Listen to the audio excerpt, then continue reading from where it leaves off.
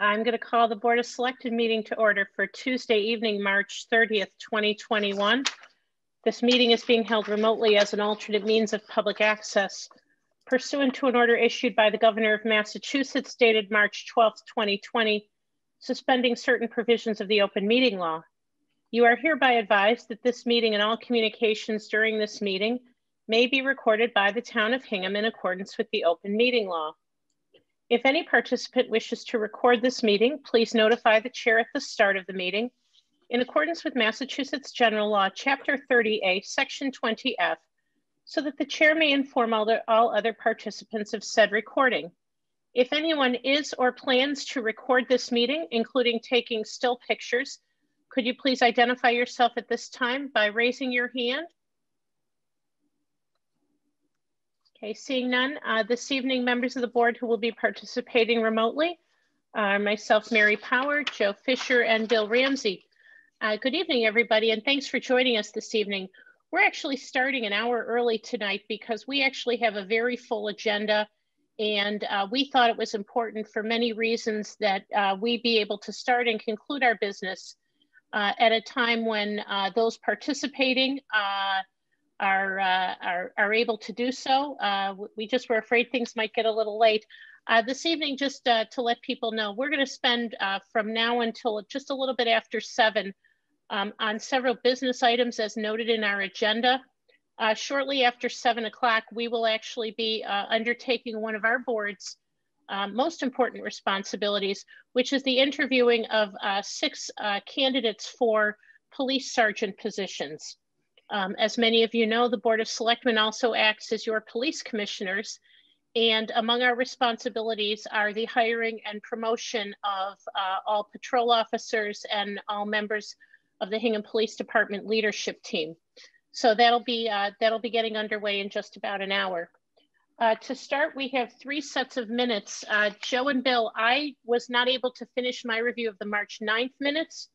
I'm ready to act on March 2nd and 4th, but I'm also, if anybody wants to defer any other minutes, I'm happy to do that. I would like to defer the minutes. Could we defer them to the Thursday meeting and make sure they're on the agenda for Thursday so that we can actually vote them on Thursday? That would be great. Michelle, I believe that in accordance with open meeting law, we have until 7 o'clock to modify our agenda. So if you could put all 3 sets on for this coming Thursday, that would be great. Thank you. That. Thank you. No problem, Joe. The next item of business on the agenda is a discussion and vote to postpone the Town of Hingham annual town meeting under Massachusetts General Law, Chapter 39, Section 9, and all other applicable laws. Tom, we've chatted about this sort of informally. Tonight is a formal vote and some definitive dates. If you could just take a moment and share with the community what you're recommending to the board. Sure. So this is actually the same action taken under the same law as last year. It's delaying town meeting. Last year's law that was passed by the legislature allowed for this to take place up through the end of 2021, I believe. So we're still within the scope of that original law. And what it does is allows the boards of selectmen to delay town meeting to a date that that works for the town. The reason that we would want to do this is so that, again, as we have for the fall town meeting last year and last year's spring meeting, was to be able to hold it outdoors for safety purposes, so as not to have to bring a crowd into an enclosed indoor space during the pandemic. So what I'm recommending is that you would move town meeting from April 26th through to May 8th. That would be a Saturday. I would recommend we start that meeting at 2 p.m. And we would have rain dates set, not for the following day, which would be May 9th, because that's Mother's Day, and I don't want to get skewered with pitchforks outside Town Hall. So I'm recommending instead that we have the rain date set for the 15th and 16th, which is the following weekend. So at 2 p.m.? 2 p.m., yeah. Okay. Yep. Joe or Bill, any questions for Tom about the change in date for the annual town meeting? Do we need any state approval legislative approval or gubernatorial approval to make this change? No. And I assume there's going to be a subsequent discussion about the town election. Yes. And in that circumstance, do we need state approval? No. Because I thought last year we had made the change pursuant to either the governor's order or pursuant to some sort of legislative order. So we have a legislative order that has passed at the state legislature and signed by the governor 3 weeks ago to move elections for in this calendar year. So we would be using that law for the election delay, and we're using last year's law for the town meeting postponement. But there's no additional action needed by the state. Okay, got it. Thanks. I mean, I think the dates that you proposed make sense, and given the COVID situation and really our preference not to have meetings inside buildings at this point, I think it's very prudent. So I do support this. Great. Bill, any questions or comments about the date change? No, I anticipated the date changes, and I just hope this year it's not 95 degrees out like it was. We are going to be recommending a series of guidelines for people to come to the meeting, as we did last year, and that will include, Bill, sunscreen and hats and flip-flops. I was a crazy guy wearing a suit last summer. Yeah, and Tom, my understanding is that the legislation that was enacted last year by the governor is actually permanent, and this gives us the ability to modify our town meeting date into perpetuity. Is that correct? I was under the impression it was just through the end of the state of emergency or the end of 21, but I may be wrong about that. You know what? I know we can do it now. Yep. Put it that way. Yep. You know what? Yeah. I think you're right. Thank you. I stand corrected. Thank you. Is there anyone in the public who has a question? And we're going to get to the election in just a minute, but who has a question about the change in date and the postponement of the annual town meeting? Seeing none, I would accept a motion. Whereas the Board of Selectmen has determined that it is in the best interests of the residents of the town of Hingham to hold the Hingham annual town meeting outdoors and during the day to protect the public health of the inhabitants of the town of Hingham during COVID-19 public health emergency. Now, therefore, the Board of Selectmen hereby votes to delay the town of Hingham annual town meeting from Monday, April 26, 2021 at 7 p.m. until Saturday, May 8th, 2021 at 2 p.m. outdoors at Hingham High School, with rain dates of Saturday, May 15th, 2021 at 2 p.m. and Sunday, May 16th, 2021 at 2 p.m.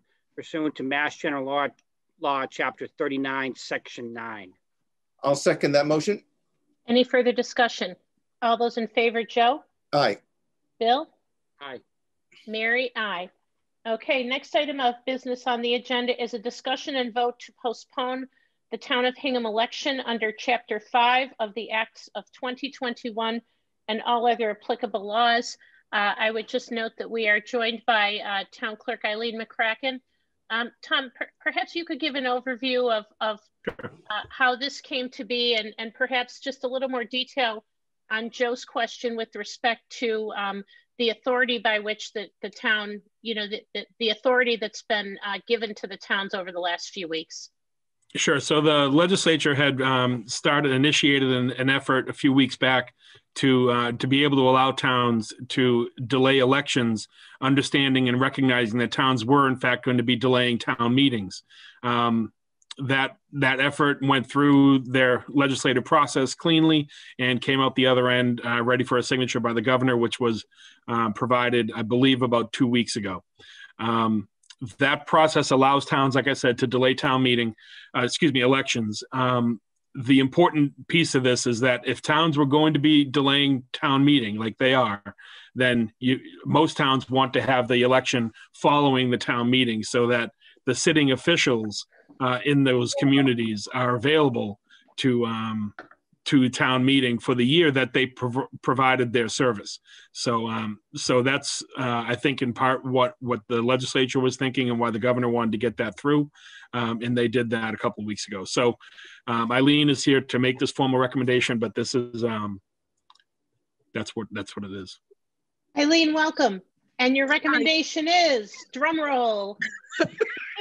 This is the answer you've been waiting for. It will Saturday, May 22nd is when the town election will be held.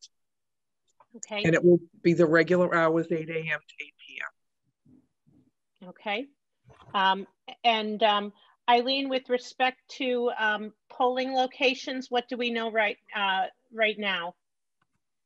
We will continue to have the 3 polling areas that we've had before. Precincts 1, 2, 3, and 4 at the high school, 5 and 6 at the middle school, and 5A at Linden Ponds. I'm not sure about Linden Ponds. I will check on that though. Okay.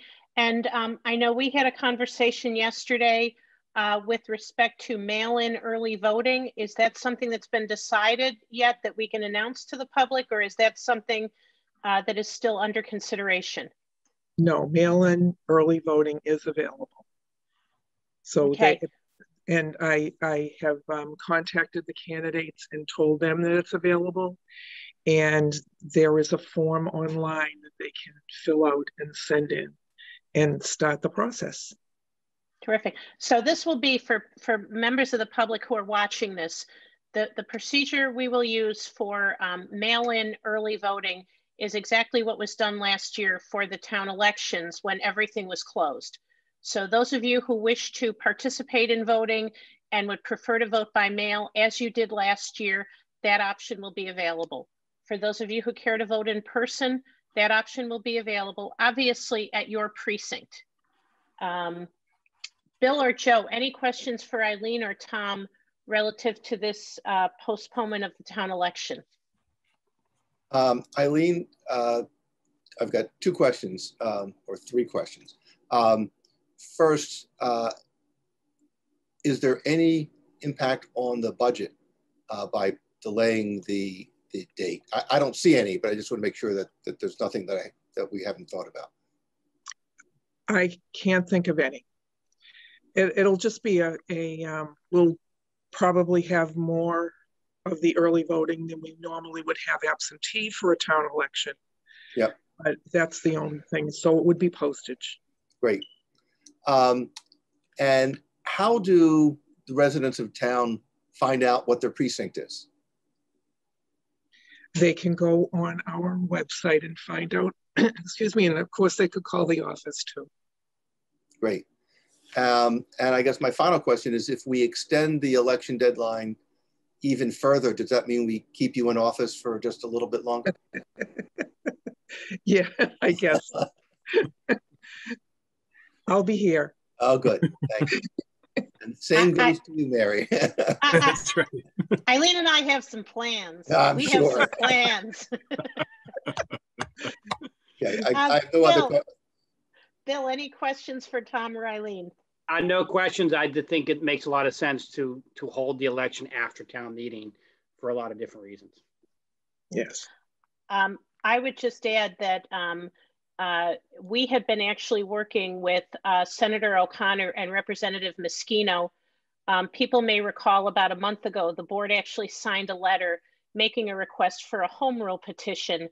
That was our attempt to try to put something forward should this legislation that applies to all municipalities somehow not happen in time. And while it was not necessary, I think the board and the town would like to extend our thanks to Representative Moschino and to Senator O'Connor's office, particularly to Greg Denton, who really just kind of bird dogged this through and kept everybody updated on what was going on. We know there are a lot of moving parts in Beacon Hill right now, and we appreciate the support of our legislative representatives. Is there anyone who has a question or wishes to make a comment with respect to the postponement of the town election? Seeing none, I'd accept a motion. Sure, I'll make a motion to postpone and reschedule the Town of Hingham annual election from Saturday, May 1st, 2021 from 8 a.m. to 8 p.m. to Saturday, May 22nd, 2021 from 8 a.m. to 8 p.m. pursuant to Chapter 5 of the Acts of 2021. Second. Any further discussion? All those in favor, Joe? Aye. Bill? Aye. Mary? Aye. Terrific. Eileen, thank you so much for joining us this evening. Thank you. Next item of business on the agenda is a Weir River Water System billing transition discussion. While we serve as water commissioners, we're actually, this is not a policy matter we're taking up tonight. This is more of just information and communication to our residents who are customers of the Weir River Water System. We're joined this evening by Superintendent Russell Tierney, who is just going to walk the board and walk the public through a billing transition that will be beginning at the end of this week that all ratepayers should have received a letter about, but Russ is here to provide some of those details for us. Welcome, Russ, and thanks for being here tonight. No problem at all, Mary. Thanks for having me. Hopefully Michelle gave me permission to share screens.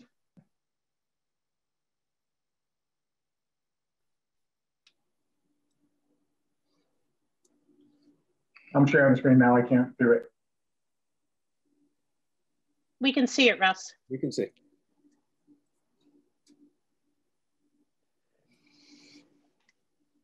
But you're muted, Russ. We can't hear you. Is that better? Sorry, push on. As everybody's well aware, Suez took over operations back in August. And during that time, since then, we have been transitioning all the billing accounts and customer service accounts over to Suez's own billing system with the help of Aquarian. The good news is effective April 1st, 2021, we will officially take over customer service and billing from Aquarian, and it will be under Suez's contract until further notice. There's a brand new phone number for everybody, and we will have one phone number going forward, which is 1-877-253-6665. You call that phone number for everything that you need for the water system, whether it be billing, emergencies, new services, shut-offs, meter replacements. All those things are all going to fall into one phone number with a three-person customer service team in Hingham. I'll get into that a little bit more in a minute.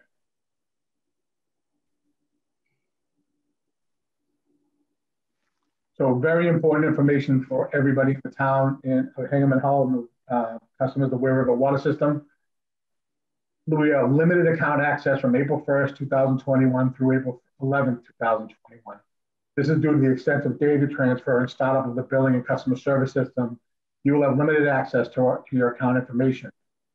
However, if you call the 800 number, the representatives from Suez and representing the Weir River Water System be able to look at your account in a different manner and get you back answers that you need. It won't be as instantaneous as when we get the full system up and running, but they will be able to have access to them. It just won't be instantaneous access for the first few days. Customer service staff will be available beginning April 1st, 2021 to answer any questions regarding your account. There will be absolutely no interruption in your water and or customer service during this time. All payments received during this period will post on April 12th. So if you send payments in from now until then, they will be held off on posting as the system gets up and running. At this time, the Weir River Water System and its Board of Water Commissioners would like to thank everybody for their patience during the transition. And again, effective April 1st, we will be taking over everything away from Aquarian. What does this mean to everybody?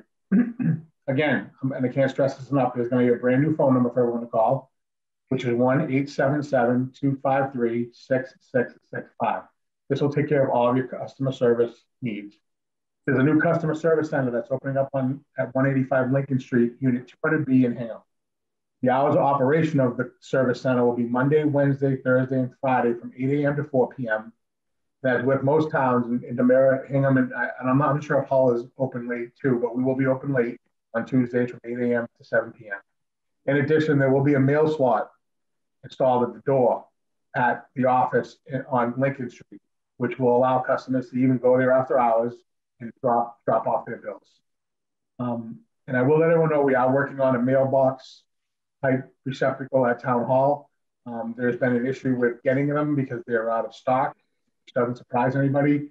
but I am working with Town Hall, and we'll get that installed as soon as possible.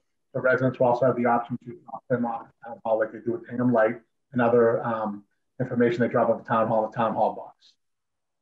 You will receive a new account number. The transition will be easier than when we did the first transition because the account numbers lie with Suez and the new ones will also. So they will have very easy access to old account number. Anything that will be cross-referenced with both account numbers for the first few months, just to make sure everything's perfectly done. Customers will need to contact their bank if you do direct debit or home banking, just to make sure that you update the account number. And the new account number will be reflected on the first bill you receive. On your very first bill, you'll get that new account number. The 800 number also has 24-hour self-service option. Mainly and most importantly, that if you have an emergency, whether you witness a water main break, something in your home, call this 800 number and they will contact someone immediately to respond to an emergency. You can make payments. You can request copies of your bill off this 24/7 service. You can register for direct debt. You can drop a meter reading, look at your account information. So there's a lot of things that this 24-hour self-service option can do. In addition, you can log into the website, and that's on the next page a little more in detail. Then you go and register at mysuez.com, mysuezwater.com. There will be a link through the Weir River Water website to mysuezwater.com, just make it easy for the residents and customers of the Weir River Water System. On this, you can manage your account, receive electronic bills, you can set up automatic payments, you can store payment methods, you can view your billing and update payment activities. And then the biggest thing for this is to make sure everyone updates their contact information, and this will be used directly for receiving emergency alerts. There's no third-party system involved. You don't have to go onto someone else's website and put in your personal information. They'll all be taken directly from the billing and customer service database. So the best thing to do is get it in there, and I'm working with Suez now to count to about at least 3 phone numbers. So if there's a few people in your home, you can actually have a few more phone numbers to contact during an emergency. It will also email individuals and text message. So those 3 things will be options when you're going to sign up. Then the payment options. And please make sure you update your bank to reflect the new account number to make sure your payments are being properly addressed to your account. And the payment options include, again, pay by check, direct debit, in person at the new office. And the bottom one I can't read because the thing's in my way. But there's all kinds of ways to pay. So it's going to be a much better and a much more robust system than we're working with. That's about it. If anybody have any questions. Maybe we'll start with Bill. Bill, any questions for Russ? I have no questions, Russ. Thanks for doing the presentation. No problem. Joe, questions for Russ? Russ, so that toll-free number that you gave, does that go directly to your cell phone, to your home? Yes, actually it does. It goes directly to the Suez free, then it goes to an emergency service, which... Russ, I can't hear you. What happened? Hold on. There we go. Can you hear me now? Yes. Right. I don't know what happened. So it goes directly to Suez, and then it goes to their on-call people. Yep. And then they also have a, and the number will also transfer to the treatment plant if there's any backup in the system. So if there's some issue with the system, it'll actually bring in the water treatment. So there's 3 ways of getting to Suez. With respect to payments, I mean, right now, I believe residents are sending checks to Aquarium. Right. So from starting April 1st, if we have a bill that is due and that the invoice says to pay Aquarium, should we be mailing those checks to Aquarium? Do we hold on to those checks? What do we do? Well, that's a great question. So I'll get that updated, add it to this, and then I'll post this tomorrow on the website. I believe we're going to mail them directly to Suez. Could you lead in, because I'm still having difficulty. Oh, is that better? Sorry. Yeah. I will look into that tomorrow morning. They're going to go to Suez. I know that. But if you get a bill that still has the Aquarium address on it, yeah, I'll add that to this presentation, which will be posted on the website tomorrow. So this entire presentation will be on the website, but people will just go in and look at it. Okay. I am going to also add another slide to this tomorrow morning I've been buttoning up some frequently asked questions. And I'm going to add that slide to this tomorrow too. So it's going to be a few things to do. So just so I'm clear, there are people who currently have invoices from the Weir River Water System that says on the invoice to pay to Aquarian. Yes. Are you suggesting that they hold off on those invoices? Nope. Nope, they can pay them. They're paying them. Aquarian's been instructed. They're going to do what they do and get them into our account. So if that's your question, yes. No, just send it in. Okay, so money should be paid, and residents or water customers will be credited based on those payments, whether it's going to Aquarian or to the new system. Is that correct? Okay. Yep. And then on the billing system, one of the options is it looks like it's going to be a credit card. Do you know whether users will be charged a fee for using a credit card? I do not know that, but I'll write that down and definitely ask that question tomorrow morning.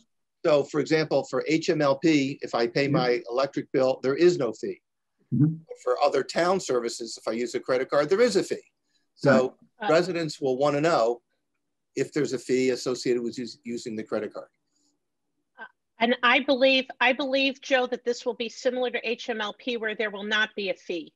Well, if you pay a bill through the town, it's through this, it's through Unipay, and the processing fee is added to the amount. But because this system is a Suez platform, I don't believe there's a charge. That's very good news. I know a number of residents will be very pleased with that.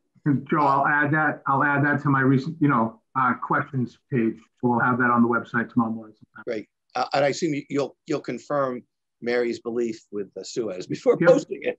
Yeah, I actually did. I just made myself a note. I got it. Great. I mean, this is not a trivial task. This is complicated, important, both fiscally for the town as well as fiscally for each resident to make sure it's being handled right. So really, thank you for this. This is a great job. Yeah. I would just add that, for many residents, prior to the town taking over ownership of the water system, many ratepayers actually had a direct debit through Aquarian. And we know that during this transition period, that was something that you missed having. And so you will now be able to do that. And those of you who also paid by credit card will be able to pay by credit card. Russ, would it be possible to send a copy of this presentation to Hull and to Cohasset as well? I know you've been doing a great job liaising with, with those communities, but this is really helpful information. And I think we want to make sure that all of the ratepayers, regardless of which municipality they live in, have access to this information. Yep, so we've sent the other information that we posted on the Hingham website and on the Weir River Water website went to Hingham and Hull and Cohasset to post on their website. So the letter and all that stuff went there. And then I was planning on, as soon as I had the questions to this and do a few more things to this presentation, I'll send it over to them also. Yeah, thank you. Is there anyone in the public, and I do note and welcome members of the press who are here this evening, who have any questions with respect to the Weir River Water System billing transition? Okay, I'm not going to call people out by name, Carol and Wheeler, but I would just say that you've both been really good partners with the town in terms of communicating important information. And if you had an opportunity to publicize this transition, and again, we're happy to send you print versions of any of the materials you've seen, that would just be very helpful. As Joe said, it will not only help the water system, but it'll also help with all of our ratepayers. Terrific. Russ, I think we are all set. We know that the next 10 days will be a lot of important work is going on. We thank you for that. We thank Suez. We thank the Transition and Evaluation Committee. And I would also be remiss if we didn't thank Aquarian for being willing to maintain billing operations over the last 8 or 9 months. Without their cooperation in this manner, we wouldn't have been able to make the transition as quickly. So we appreciate everybody's efforts to get us to the point where to get us to the point that we're at. Mary, I'd like to thank the Citizen Advisory Board too. They've been really great the first few times we've met and talked, and they did have some really good input on some of these things we've been doing. So they're a great group. So. Thank you for mentioning them as well. Excellent. All right. Well, thanks, Russ. Have a good night. Thanks, guys. You too. Next item of business on the agenda is to sign a one-year contract extension with Sealcoating, and we are joined by Town Engineer J.R. Fry. Good evening, J.R. Welcome. I think you're muted. There we go. Good evening. There we go. So yes, this is a contract to continue one component, or rather a couple of components of our road maintenance and reconstruction process that we do during our annual road improvements every year. So this contract covers the road maintenance aspects, which include primarily the crack sealing, and then it covers the microsurfacing treatment that we do subsequent to normal asphalt paving. Okay. Chair, just a quick question. When was the last time that we bid this contract out? Was this one of the ones we bid out last year, or is this one that hasn't been bid out in a while? This one was bid out in 2019. Okay. So I believe this is the last extension. Yep. I would just note for my colleagues and for the public that we have wonderful partners such as Sealcoating, but also to ensure that we are getting the best value for your tax dollars. Every few years, the board does issue requests for proposals for different professional and contract services and materials. We just think that it's a good practice to have. Joe, any questions for JR with respect to the contract extension? Yes, thank you. And thank you, JR, for the presentation. How has the existing contractor done so far in terms of both the quality of the work and staying within budget? I'll say they are, first of all, very responsive to all of our requests. And they're I don't like to call contractors partners because they have their own interests at heart, but they've worked very closely with us and done very well for the town. The quality of the work is excellent. The microsurfacing treatment that they produce for us is a proprietary component that is really gives a lot of durability to our roads and has served the town well in its use. The quality of their work is very high. And in terms of staying within budget? We kind of determine the budgets ahead of time. We know the areas that we need to treat, and they do exactly what we ask, and they hit the budget at or under the budget every year. So this year in the contract extension, the budget is a little over $637,000. Yes. How was that number arrived at? That number is actually the bid number that they originally bid at. Yep. We do a varying amount of work. The 637 is what is authorized. In a typical year, we probably do, I would say, between 200,000 and 300,000 with them. And this year, it's probably going to be a little bit more because there are a couple roads that got paved late in the season last year. And so we'll be playing catch up early this season. But with all that said, they will be well under that 637,000. Great. And one other question. So this contract extension expires at the end of this calendar year. Yes. When do we need to get going to follow up with Mary's point about putting this out to bid for the next round for next year? We will be putting this out to bid sometime in the November to January timeframe. that way the contract will be in place well in advance of construction season. Great. Thank you. I really appreciate your efforts here. Bill, any questions for JR? Just with respect to process, JR. So when we contract with these companies, do we do it on a 1-year basis for an extension for 2 years? Is that what we normally do? The way that the contract is set up is it's a 1-year calendar year contract. So it covers whatever calendar year we sign up for, with the option of 2 extensions.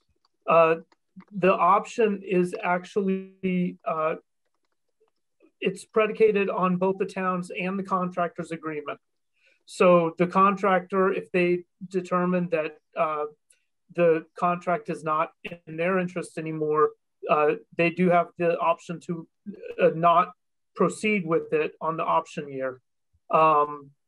With all of that said, yes, basically we approach them each year, and if both parties are in agreement, we can extend it each year going forward. We don't do a 2-year extension. We do 2 1-year extensions.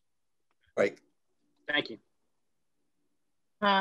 Is there anyone in the public who has a question with respect to this contract extension? Seeing none, I'd accept a motion. I make a motion to sign a 1-year contract extension with Sealcoating, Incorporated, DBA Indus, for Roadway Management Construction Services, microservicing and random crack sealing by fiber reinforced method, and an amount not to exceed $637,579.40. Second. Any further discussion? All those in favor, Joe? Aye. Bill? Aye. Mary? Aye. JR, thank you so much. Thank Have you a all good very evening. much. Good evening.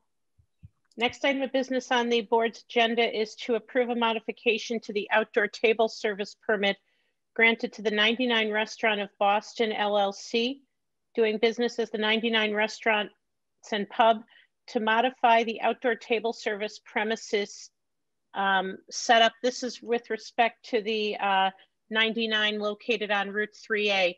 Michelle, could you just give a quick overview of this request? Sure, thanks, Mary. So now that the weather is changing, we might get a few of these requests for modifications. This plan, as you mentioned, was approved by the board last year, and the 99, as part of their original plan, had blocked off 6 parking spaces so that they could separate those parking spaces from an area outside where they had tables. I can pull up the map in a minute. Because their takeout service is doing pretty well, they've requested that they would like to change the type of barriers and move them slightly so that they can actually now use those 6 parking spaces as for takeout. Let me just share this. I think the easiest, let's see. This is a picture from the area where over here is where they have about 6 different tables. And right now they've got these stanchions in place with chains, but they'd like to remove these barriers and use a more substantial type jersey barrier over here between the parking spaces and the area where the tables are. Just go up a little bit. So these are the types of barriers that they're proposing using. The restaurant reopening group has reviewed this request and is okay with it. I don't know how easy this plan is to read, but this is the area right here where all the tables are. And like I said, they're proposing moving the barrier from here to here. So Michelle, there's no change in outdoor seating capacity. No change to any other piece of the plan. The restaurant group has reviewed this to a question that came up before. There's really no abutters in this area. Let me share something else. And there's been no complaints according to the police department. So this is the area we're talking about. And as you can see, the abutters are like Stop and Shop and some other businesses across the way. But there's been no other issues reported, and there's no other changes proposed to this plan. Mary, just so you know, Chief Jones is on the line if you have questions. Thank you, Tom. Bill, maybe we'll start with you. Do you have any questions for Michelle or for Chief Jones on this? Yeah, so a couple questions. So Michelle, the reason why this comes to us and not the planning board is because it's being done pursuant to the gubernatorial order, correct?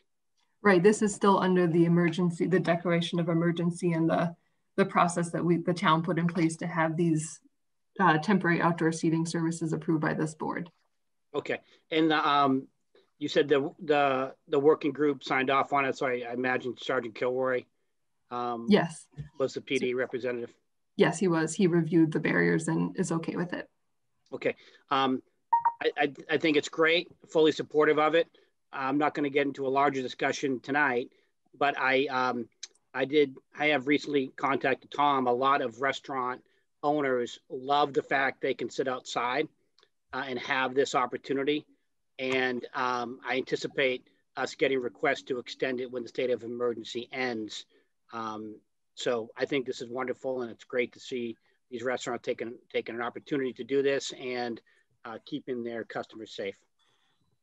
And we'll work with Real Estate Council to figure out what needs to happen for any requests like that may be, longer than the state of emergency. Thank you. Joe, questions? I think this makes a lot of sense. We really need to consider the constraints that the restaurants have been forced to operate under. So I really support this. I just want to make sure, and if someone from the police department is on, that there's no safety issue that arises as a result of the proposed change. Chief Jones? Hi, Joe. Yeah, there's no safety concerns. Sergeant Kilroy reviewed that, and he had no issues with it at all. And do you know if there have been any complaints from either patrons or anyone else in terms of the operation of the 99 during this time? I did check that a little while ago, and we have no complaints on record here. Great. I mean, their slogan is they're the real deal, and they really have been living up to that. So I do appreciate this, and I support the proposed action here. I would just echo Bill Ramsey's comments.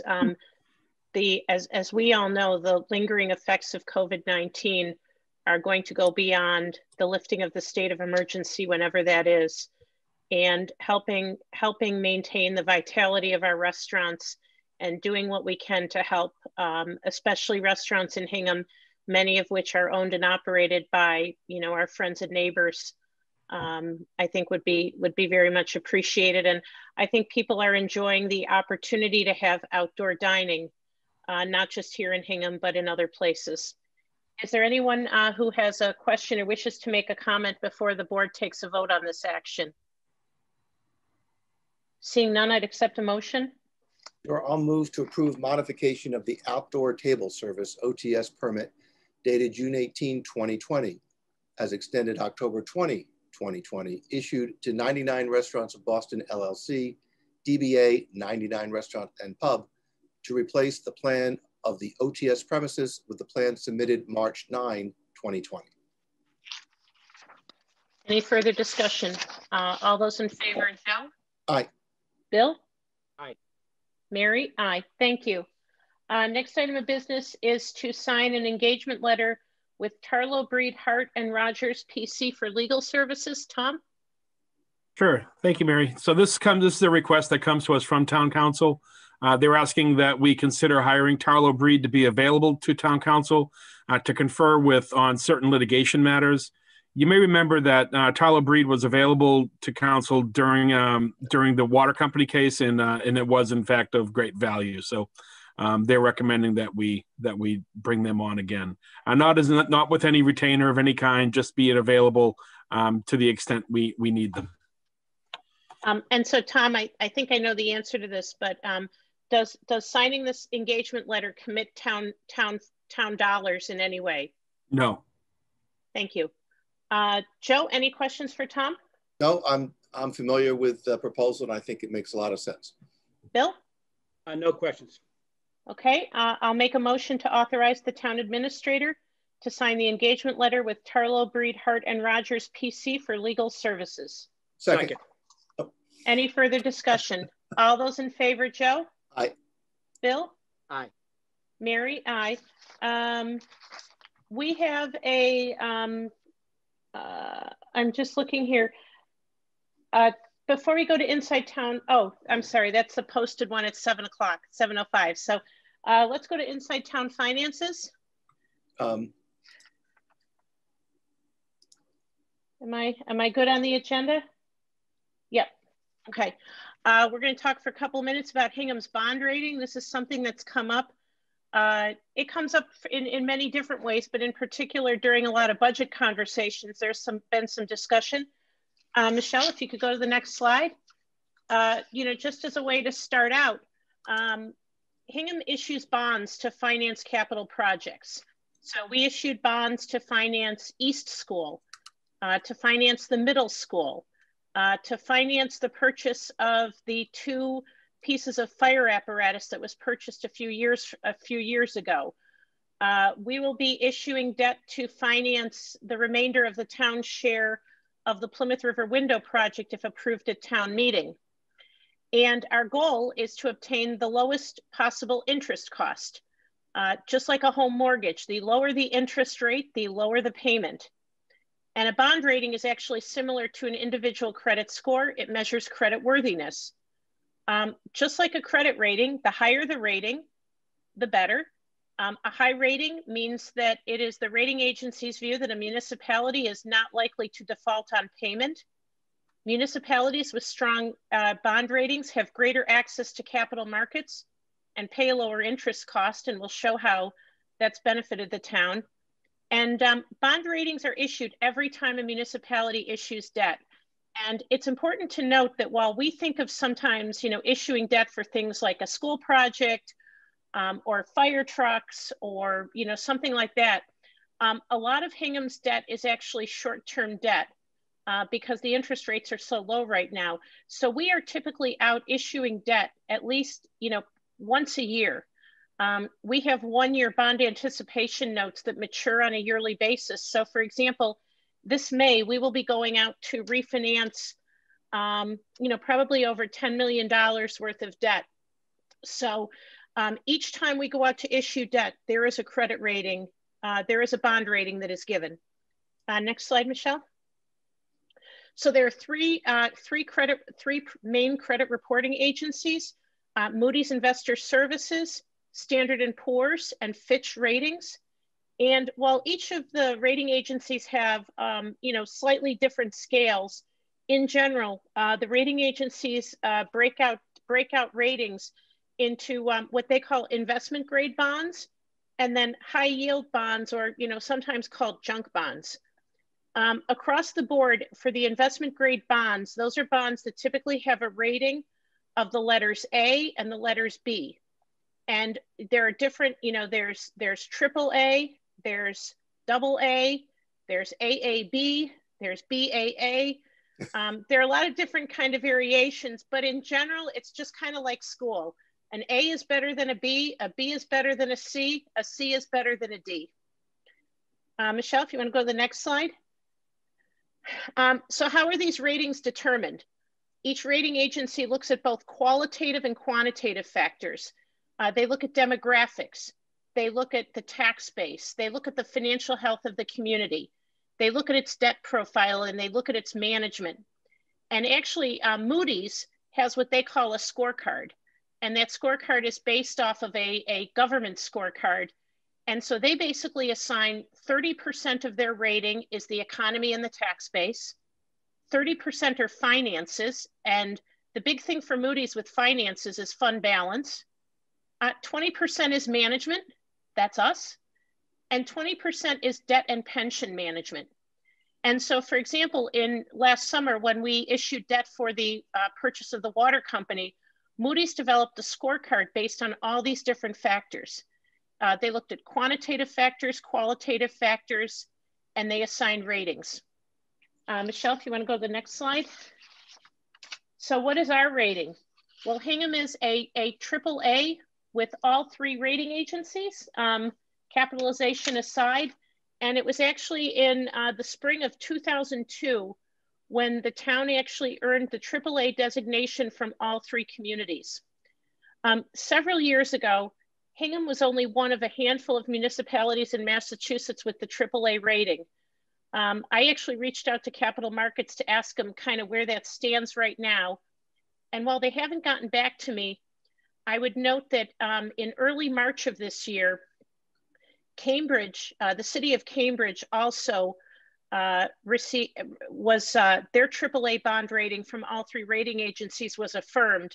And in their press release, they said that they were one of 27 cities in the entire US with the AAA from all three rating agencies. So I'm not sure if they just look at cities or that includes municipalities, but this puts us in a pretty elite category. And Michelle, if you want to kind of go to the next slide. I just want to read, these are a couple excerpts from the AAA was last affirmed, as I said, last July. And Moody's said, you know, the reason that they say it is the town continues to demonstrate strong and conservative fiscal management, including formal financial policies, multi-year budget forecasts, and a 5-year capital plan. Additionally, the town continues to aggressively fund its long-term liabilities. Standard & Poor's said, while we do not anticipate lowering our rating on the town, we could do so if operating performance weakens, leading the reserves to fall below 15% of expenditures, or if the town fails to adhere to current management practices and financial policies. During the budget season, you heard us talking a lot about our financial policy. We were talking about fund balance and making sure we weren't using too much one-time money. The reason that we were doing that in large part was based on what we were hearing from the rating agencies. In the next year, it's likely that the town will be going out to issue debt that could approach $100 million. So having access to those low interest rates is really pretty important. And then Fitch essentially said that our general fund expenditure growth has been in line with revenue growth, and the town has flexibility to reduce expenditures if necessary. Michelle, if you could go to the next slide. So, you know, there's been a lot of talk about the value of the AAA bond rating. And, you know, I think the value comes in many different ways, but just some clear-cut examples. In 2000, our AAA rating saved taxpayers $400,000 over the life of a bond issuance for renovations to South and Hingham High School. In 2008, we needed a construction loan to build East School, and the credit markets were frozen. The only municipalities who could get credit was the AAA communities. It didn't matter about price. If we didn't have our AAA, we would have had to wait to have built East School. In 2009, we saved close to $1 million over the life of a $43 million bond issuance. And over the last 10 years, according to Capital Markets, we have saved over $6 million versus a AA rating, which is an average differential of about 11% in cost.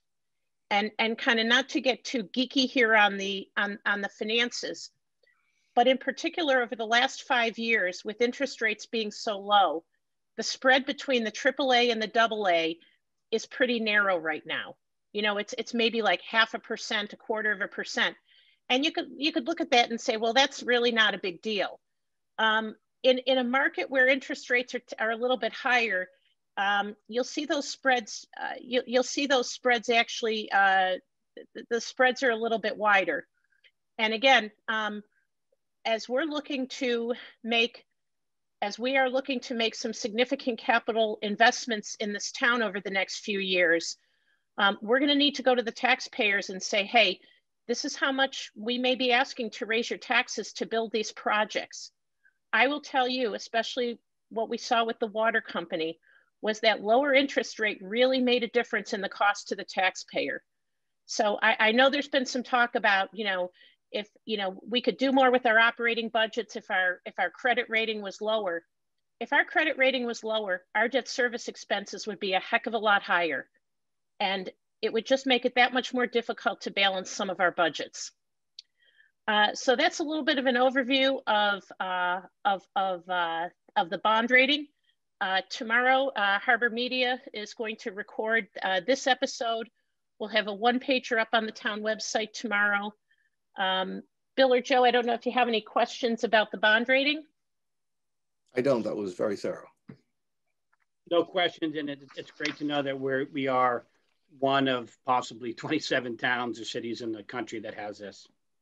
Yeah. And I would also just remind people, I think Jim Taylor, the former chair of the advisory committee, who also, works in capital markets, he made a comment a few weeks ago in one of our meetings. Really hard to, it's challenging to get that AAA. Once you lose it, it's even harder to get it back. Any questions from the public on Inside Town Finances? Okay, seeing none. Tom, COVID-19 update? Great, thank you, Mary. So the COVID-19 update for today, as of yesterday, confirmed COVID-19 cases in Massachusetts total of 594,242.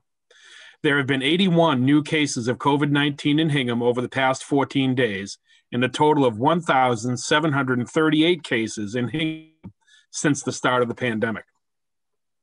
According to public health data from the Mass DPH released last week, the town's designation remains yellow again, indicating a medium risk of spread in the community. The average daily incidence rate for the town of Hingham was 24.1 per 100,000 residents, and our percent positivity rate was 2.54% for the previous 14 days. CDC Director Dr. Rochelle Walensky expressed serious concern yesterday about the number of new COVID-19 cases, hospitalizations, and deaths rising across the country. She cautioned that these continuing concerning trends reflect a trajectory similar to some European countries that have experienced a consistent and worrying spike in cases, end quote. She advised Americans to recommit to public health prevention strategies and to hold on a little while longer, and to get vaccinated when you can. Regarding a vaccine rollout, according to the DPH's daily COVID-19 vaccine report, over 1.27 million people in Massachusetts have been fully vaccinated as of yesterday.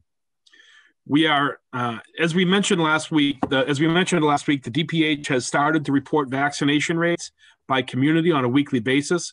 So as of March 25th, approximately 19.2% of Hingham residents have been fully vaccinated.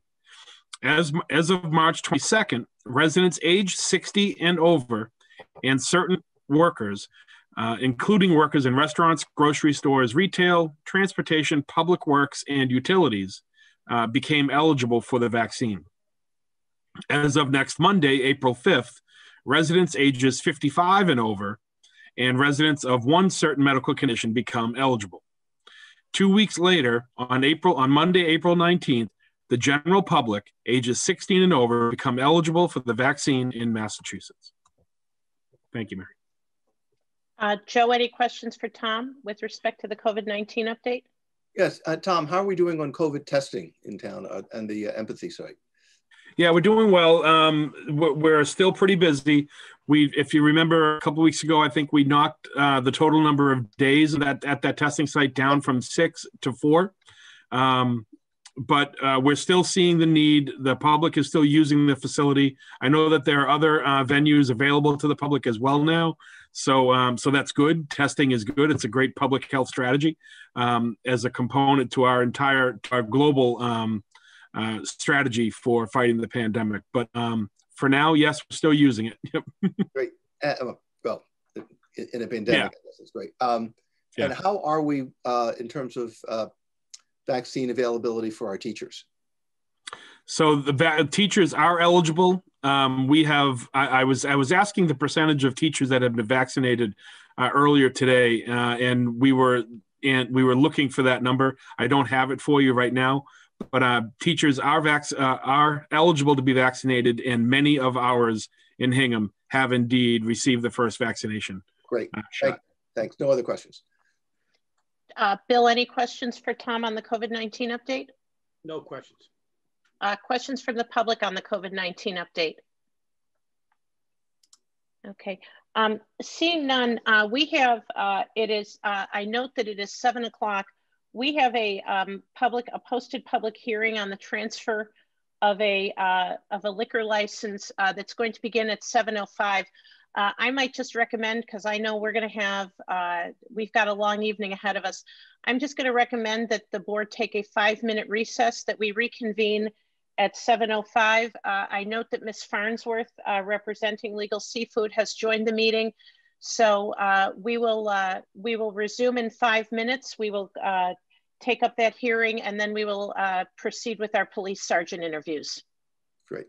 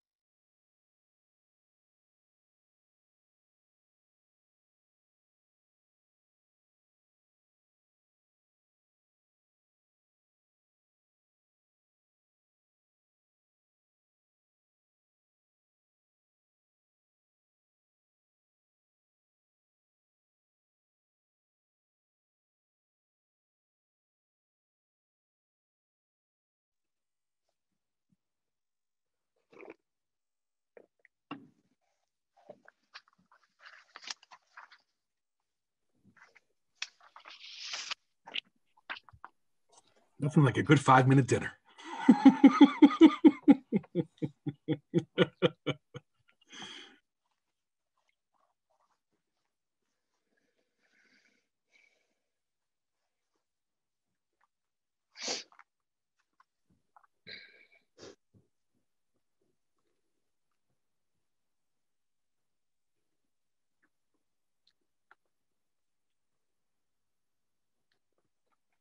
We'll just wait a moment for our other colleague to return.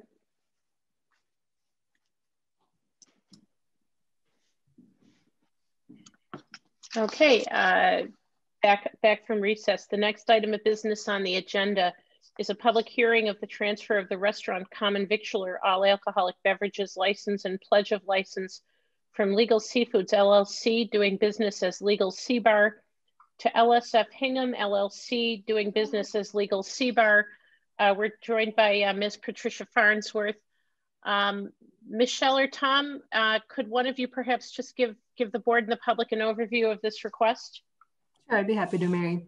So basically this request from Legal Seafoods is a request for a transfer of license and a pledge of license, and it's being triggered by a new entity coming in and purchasing all of the Legal Seafoods in one big transaction. So it's being done as a reverse filing with the ABCC. Sharon's been in touch with them to make sure that all the paperwork is in order. It is. I understand that there's no change of manager in this case, and Mr. Hayward, I see, is on the call with us now. And Attorney Farnsworth, like you mentioned, is also here to represent them. Terrific. Thank you. And Mr. Hayward, thank you for being here this evening. Joe, do you have any questions for Michelle, Ms. Farnsworth, or Mr. Hayward? No, I've reviewed the application. It looks complete. And as long as they keep serving to our residents, I think this is a great move. Bill, any questions? No additional questions. Thank you. Okay. Ms. Farnsworth or Mr. Hayward, anything to add? No, not at this moment. Thank you. Okay. Is there anyone in the public who has a question or wishes to make a comment? If not, I'd accept a motion. I make a motion to approve the request of LSF Hingham LLC DBA Legal Sea Bar for a pledge of license to Northern Bank and Trust Company, subject to the approval of the Massachusetts Alcohol Beverages Control Commission. Second. Any further discussion? All those in favor, Joe? Aye. Bill? Aye. Mary, aye. And then I'll make the other motion, which is the transfer of the license. I'll make a motion to approve the transfer of the restaurant common victualler all alcoholic beverages license from Legal Seafoods LLC, doing business as Legal Sea Bar, to LSF Hingham LLC, doing business as Legal Sea Bar, Mark J. Hayward, manager, subject to the approval of the Massachusetts Alcoholic Beverages Control Commission. Second. Any further discussion? All those in favor, Joe? Aye. Bill? Aye. Mary, aye. Terrific. Ms. Farnsworth, Mr. Hayward, thank you so much for joining us tonight. And Mr. Hayward, continued success. We know it's been a tough year, and we're looking forward to better things to come. Thank you very much. Have a good evening. Thank you. Thank you for your time. Okay. The next item of business on the board's agenda, as we said at the start of the meeting, is our police sergeant interviews. We currently have 2 openings for police sergeant positions in the Hingham Police Department, and the town and the board is very fortunate that we have six officers who have been put themselves forward for consideration for these positions. For those of you who have watched in the past, what you will see is we will be, these interviews will be done in the public. While you as the public are welcome to watch these interviews, we will not be taking questions or comments from the public. Chief Jones is going to be introducing each candidate, and our protocol as we go through and we meet all of these 6 candidates are that the candidate will begin by introducing him or herself with a little bit of background. Members of the board will take turns asking questions of the candidate. At the conclusion of the interview, the candidate will have a chance for any sort of closing remarks. And we will follow that process as we meet and learn about each of these 6 fine candidates. So with that, Chief Jones, welcome. And I'd invite you to introduce the first candidate for to meet with us this evening. Good evening, Mary. Thank you very much. The first candidate I'm going to bring in is Officer Jim Brady.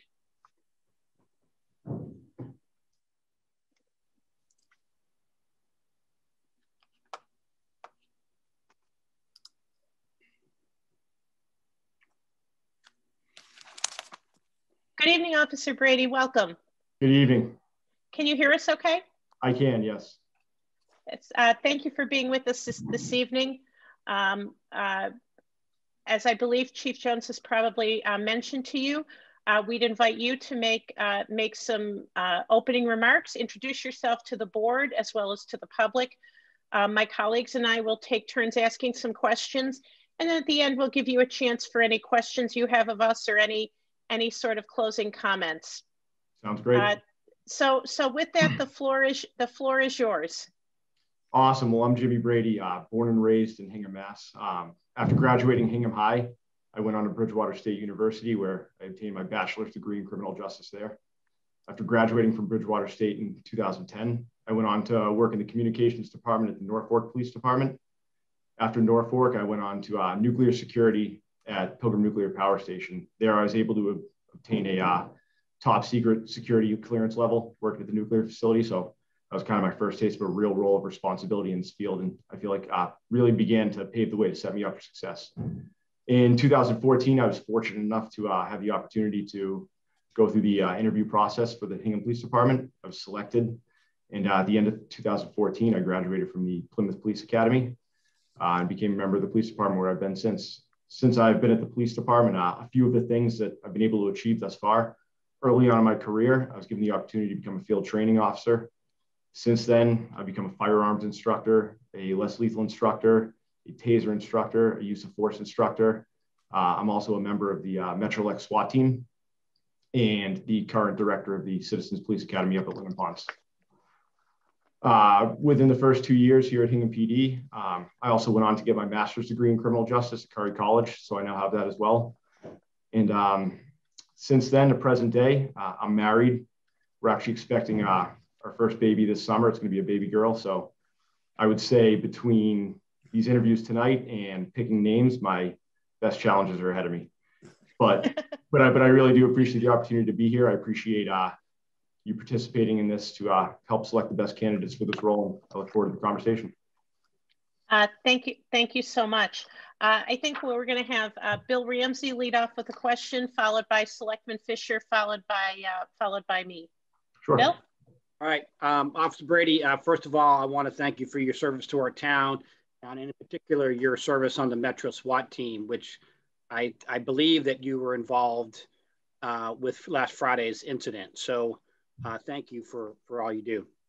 My question to you, Officer Brady, is as a sergeant, you will be the first line supervisor of officers on the road who at times will make mistakes.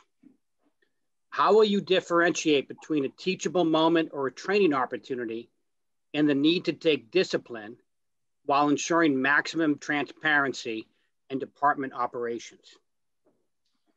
Well, first and foremost, I think it is important to differentiate between a teaching moment and a training opportunity.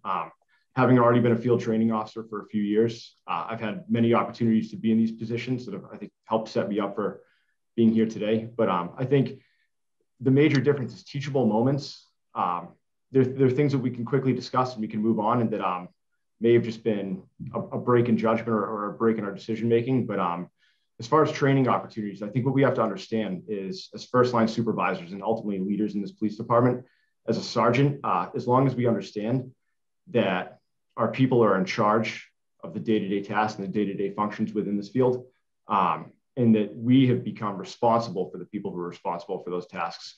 I think we just continue to arm ourselves with the tools we need to educate our officers and bestow upon them the confidence they need to go out there and effectively do their jobs. Thank you. Joe? Yes. Officer Brady, good to meet you. Following up with Bill's question, but a little different slant, how would you handle a dispute among police officers if you become a sergeant and then you're in a supervisory responsibility? How would you handle that dispute? I think as a sergeant, we need to bring everyone to the round table collectively, and we need to discuss first. We need to identify the root of what caused the dispute. Once we identify the root of what caused the dispute, I think from there, we can begin to work on a resolution. So I would talk with each officer individually. I would get kind of their side of the story. I would use group collective knowledge, anyone that may have been involved in the matter. Again, get their side of the story as well. If documentation was necessary, which in those situations it would be necessary, I would have everything documented, and then collectively myself with our superior officers and chain of command, we would have to decide if this warrants discipline. Certainly, it would warrant at least documentation at the very least. I know we have early warning intervention systems here at the Hingham Police Department, known as Guardian Tracking. That's ultimately a system in which this data is collected, whether it's positive data or negative data. And we would go back and see if there's a prior track record with these officers, if there's a history of this, and then further corrective action may be necessary. But at the very least, it would be documented. We would use the collective knowledge of everyone who was on scene, and we would obviously utilize the chain of command to come to a decision of how to resolve the matter. Great, thank you. Officer, thank you for being here tonight. If you're promoted to the position of sergeant, you're going to be directly supervising officers who were formerly your peers. What steps will you take to establish your authority and credibility while maintaining a positive working relationship with the officers? I think I've already taken a lot of steps to establish that credibility with my peers. Again, early on becoming a field training officer, I've had the opportunity to train a lot of my peers and really establish to them that I can be there for them if they need to make a phone call, if they need to approach me about a question. In addition, I'm heavily involved in the training with the department, whether it be firearms, taser training, use of force training. So I feel as though my peers do understand that they can come to me. They know I'm knowledgeable. They know that my phone is always on. Between field training, between training in general in the department, between the Metro SWAT team, as well as being a former DRE, my phone, I've been on call pretty much 24/7 for my entire career. And I think my peers do understand that. In addition, I think what we do need to understand is we need to understand the fundamental differences in becoming a leader in the police department and supervising. So in my opinion, as I kind of alluded to earlier, I think we need to understand that in my current role and in my peers' roles, we're responsible for the day-to-day tasks and job functions that the department and the organization requires. But becoming a leader, we're no longer necessarily directly involved in those. Rather, we're responsible for the people who are responsible for those roles. So with that being said, I don't subscribe to the school of thought that leaders are born. I think leaders are cultivated and they're made. And I think everyone has the choice to become one. It just becomes a personal choice at that juncture. I also believe that, again, just lending credibility to my peers, that I understand that this role comes with great personal sacrifice. And what I mean by that is when things are going great and things are going well, it's those that we're leading and those that we're responsible for that deserve all the credit. And I think, again, that will lend to that credibility. And I think a lot of my peers already do understand that about me. But on the opposite end of the spectrum, when things are going poorly, in this role, that personal sacrifice is oftentimes on taking that and just building the trust in my peers that they know that when things are going poorly, I'll work with them to develop a resolution and we'll get through it. Thank you. Bill? Thank you. Officer Brady, you've been a police officer in the department for several years now, and looking at your resume, I noted that you have a wide range of experience. If appointed a sergeant, what, if any, changes will you make to the shift that you supervise to improve operations and increase morale? So I think morale is a very key topic we need to discuss right now in modern day policing. So changes I'd make is I would absolutely advocate for my shift and advocate for my officers. One of the things that I think we really need to stay in touch with here at the police department is creating opportunity. We have right now a large majority of our department, and it's slowly becoming the majority of the department, are younger officers, average age of 25 or 26 years old, less than 10 years of experience on. I know I was fortunate enough to have a lot of opportunity when I first came to the police department. And what that did in turn was it kept me motivated and inspired to seek further training, to seek higher education. So I think one of the things I would do is absolutely advocate for more opportunity for my officers so that we can give the community the best possible product we can with motivated officers who are inspired and seeking higher education to achieve those positions of opportunity. Thank you. Joe? Yes, Officer Brady. Being a police sergeant can be complex and require a fair amount of patience. Can you give us one example where you did not lose your cool in spite of some very trying circumstances? Sure. Not too long ago, a few weeks ago, we received a call from a woman who was concerned about the father of her child, stating that he had become more and more disillusioned, more and more irrational. He had made statements of self-harm. He had made statements of possibly suicide by police officer if she had called police and we had intervened. At this point, we had to intervene. So we went to the house. As we were approaching the house, I could tell from the beginning, at least from an operational standpoint, that it was going to be a difficult situation to deal with, just based on the location of the house and the element of surprise, which would be in our favor. So I kind of asked those with me if they wouldn't mind if I assumed operational command of this and kind of took the lead on this. So with that being said, we approached the house. At this time, the individual's brother came out of the house. We had already identified the individual, so we knew it wasn't him, and we knew it was his brother. His brother came out of the house, urged us to leave, said nothing good could come to this if we were here. Clearly had some trust issues with the police that we had to understand, and just being very difficult, not allowing us to get past that and deal with the problem at hand. While we were trying to mitigate and de-escalate with the individual's brother, the individual actually came out of the house, basically expressing the same sentiment he had about negative feelings towards the police. Nothing good can come from us being here. I asked him for the opportunity just to have a brief conversation with him.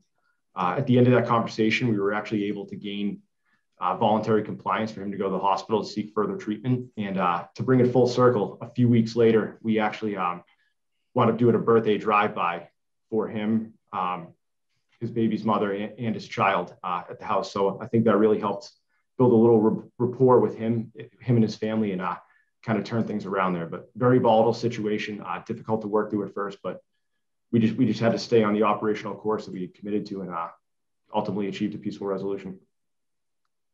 Thank you. Officer Brady, I wondered if you could describe things that you've done over the last year to build your skills and knowledge as it relates to policing. Sure. Specific things I've done over the last year, obviously, being an FTO, I have the opportunity, oftentimes months at a time, up to a third of the year, every year, to be training new officers. So what this does is it puts the onus on me. I have to keep my skills sharp, and I have to maintain a certain level of proficiency within the job to pass on when I mentor these younger officers.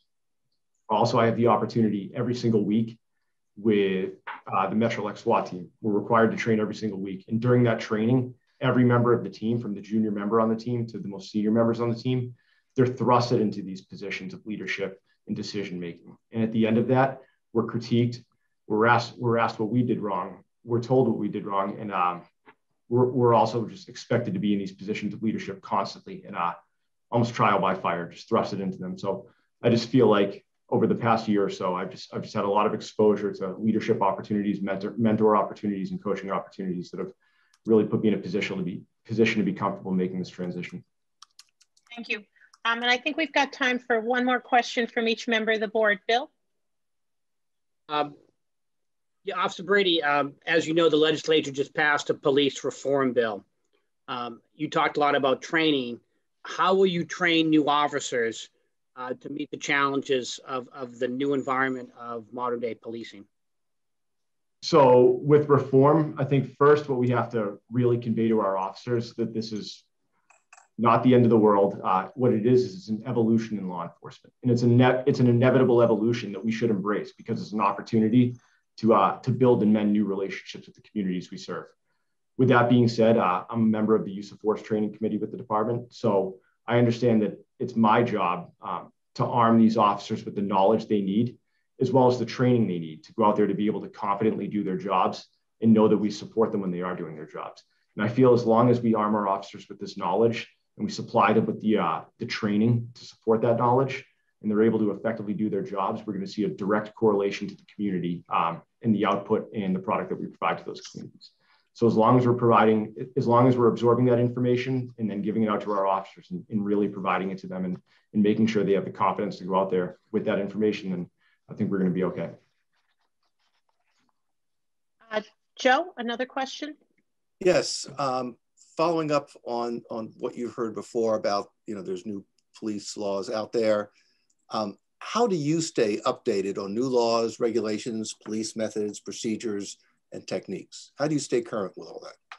So I stay current at it again with my training at the police department for firearms, use of force, all these different areas. We're required to attend yearly, biannually trainings that help us stay up to date on it. Also, in my other job positions I have at the police department, whether it be in the metro law enforcement community, we're always bringing in subject matter experts who are educating us and giving us the most up-to-date information. Great, thank you. Sure. Officer Brady, I think I've got the final question. What distinguishes you from the other candidates under consideration for this role? I think early on in my career, I've just been very forward in achieving what I want. And I knew from the beginning of my career that this was something that one day I wanted to be in a position to achieve, to aspire to a role of leadership within the organization. And I think since then, I've taken every opportunity and every bit of responsibility I can, not only to demonstrate that, but to prepare myself for that. Thank you. At this point, I think the board would offer you the opportunity, if you have any questions for us, any additional information that you would like the board or the public to know, we'll give the floor back to you. Sure. The final thing I'd like to say is I just think as a police department, what I think we need to stay focused on is we just really need to stay focused on being goal-oriented as opposed to vision-oriented. And what I mean by that is visions, they're images of the finish line in images of the ultimate goal. But what a goal is to me is a measurable metric. And it's a measurable metric that we can look forward to and that we can actually achieve along the way. And I think as long as we're achieving goals with the ultimate vision in mind and we have those metrics set in place, I think we're going to create a work environment where our people really enjoy coming to work. They like what they do. They get along with their peers. And I think that type of positive work environment will directly translate into the community and the product we give to the community and their police department. Terrific. Officer Brady, thank you so much. Thank you for your service to Hingham. Thank you for putting yourself forward for consideration. We wish you the best of luck with your upcoming with the child on the way. I appreciate it. Good luck with that name thing. It gets kind of tricky sometimes, but it's a very exciting time for you, and we wish you and your family all the best. Good evening. Thank you. Good evening. Chief Jones, I know there's usually a moment to before setting up for the next candidate, if you could let the board know who we'll next be seeing. Sure. Next is Officer Brian Fernandez.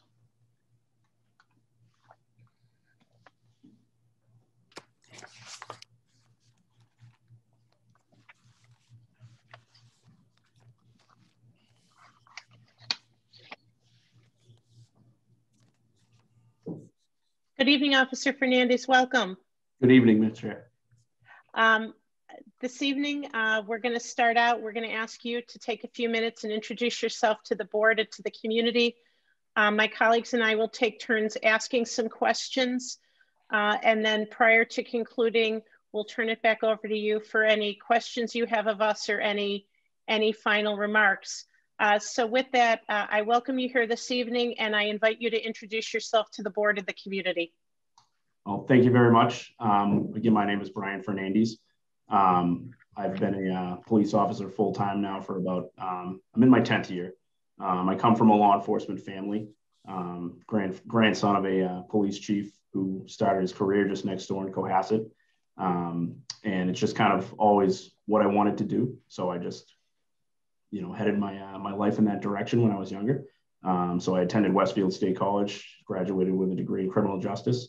After that, I began my career as a part-time summer officer in the town of Hull. Worked there for about 3.5 years. And then I was hired by the Sandwich Police Department, which is where I grew up in Sandwich, Mass. I was on Sandwich for approximately 6 years. During my time there, I attended Curry College to obtain my master's degree.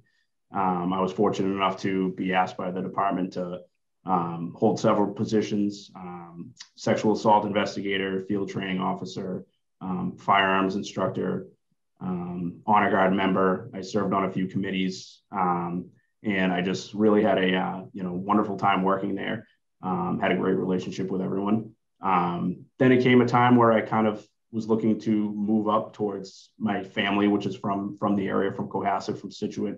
And, you know, it was kind of a now or never situation, but luckily enough, a couple coworkers from when I worked in the town of Hull had come over to Hingham, and they reached out to me. And now Lieutenant John Marquardt, who I had met in Curry through the master's program, reached out and they said, "Hey, we're looking for somebody in Hingham. Do you want to come?" And I jumped at the opportunity, and haven't looked back since I've been here in Hingham. I've been here for about 3.5 years. I've been fortunate enough again here to start to obtain, a few positions as well. Field training officer. I just took over the firearms licensing department with Officer Marcella about a year ago. And things are going really well here, and I'm really happy with the move. Thank you so much. I'm going to ask Joe Fisher to lead off. Yes, Officer Fernandez, thank you for being here, and thank you for your service, not only to Hingham, but for the various communities where you served. Thank you. Let me ask, in recognition of, if you become a sergeant, you will have supervisory responsibilities. How would you handle a dispute among police officers? I would handle it one-on-one, first of all. I would talk to each of the officers involved on a one-on-one basis, try to get to the root of the problem, listen to them, see what they have to say. It can be kind of not commonplace, but it does happen, between officers on shift for one reason or another. But I think it's important to listen to each officer, kind of come to an understanding, and then sit them down together and say, "Hey guys, even if we can't come to an agreement on this, at the end of the day, we have to work together. We have a goal to achieve, and you're going to have to put it aside." But hopefully, usually those things kind of go a little bit better, and you're able to come to a resolution pretty well. Great, thank you. Officer Fernandez, welcome. I had the pleasure of appointing you to the police department a few years ago, and it is nice to see you back here this evening. And before asking my question, I also just want to comment on the professionalism of the materials that you provided the board with respect to your application. And they were very impressive and very helpful in outlining your background and your experience. Officer, if you're promoted to the position of sergeant, you're going to be directly supervising officers who were formerly your peers. What steps will you take to establish your authority and credibility while still maintaining a positive working relationship with the officers?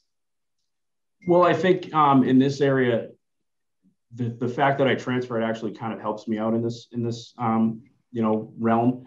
I have formed a great relationship with the people here in Hingham since I've come over. But I've also I don't have those, long-term, maybe biases towards certain people. I've tried to come in here and just, learn quietly in the beginning and then start getting along with everyone. So I think that I've developed kind of a very good professional relationship with all of my coworkers, but I've also kind of kept that personal relationship aside for the most part. So I think that does aid in being able to, separate the friendships and the, boss kind of, mentality. I think that because of that, it just kind of enables me to remove myself a little bit more than some others may. And I think it will greatly assist me in being able to, be the boss when I have to be, but still keep that, relationship, that working relationship with the guys that I've tried to maintain all along, the guys and girls. Thank you. Bill? Thank you, Officer Fernandez. A good evening to you. I want to thank you for your service to our community and compliment the work that you've done in the detectives unit. As a sergeant, you will be the first line supervisor of officers who at times will make mistakes. How will you differentiate between a teachable moment and the need to take discipline while ensuring maximum transparency in department operations? Well, I think a teachable moment can happen with everyone makes mistakes. Nobody's perfect. There's always teachable moments, every day when we go to work, whether it's something extremely small, something a little bit bigger.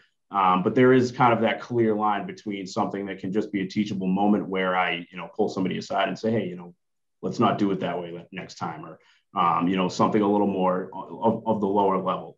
I think that when you cross that line and you're into, more serious offenses, whether it's a violation of a policy or an integrity type issue, or, something of those lines, which, the things you hope you never see, but, realistically, who knows? But it's just, there is that clear line where it's, a small thing, maybe a teachable moment. And then once you cross that line into a more serious issue, it's absolutely something that has to be a formal discussion, and depending on what it is, might need to be taken up the chain of command. Joe? Yes. Officer Fernandez, being a police sergeant officer is quite complex and requires a fair amount of patience. Can you give us one example where you did not lose your cool in spite of trying circumstances? Sure. So an example of that would be kind of recently we had a call at the one of the apartment buildings in the Hingham shipyard for a suicidal male that had a firearm on him, reported by his family. And I was able to work with my other officers on shift, myself and Officer Jeremiah Sullivan, who you guys will interview later on. We developed a great teamwork in that scenario. We kept our cool, in a situation that could have been highly volatile with an armed subject. And, we were able to kind of develop a dialogue with him, get him to come out peacefully, and got him the help that he needed. I think that could have been a really tense situation that, turned out very well in the end. And I think that was because not just me, but all the officers that were there were, very good at keeping their cool under the pressure of that situation.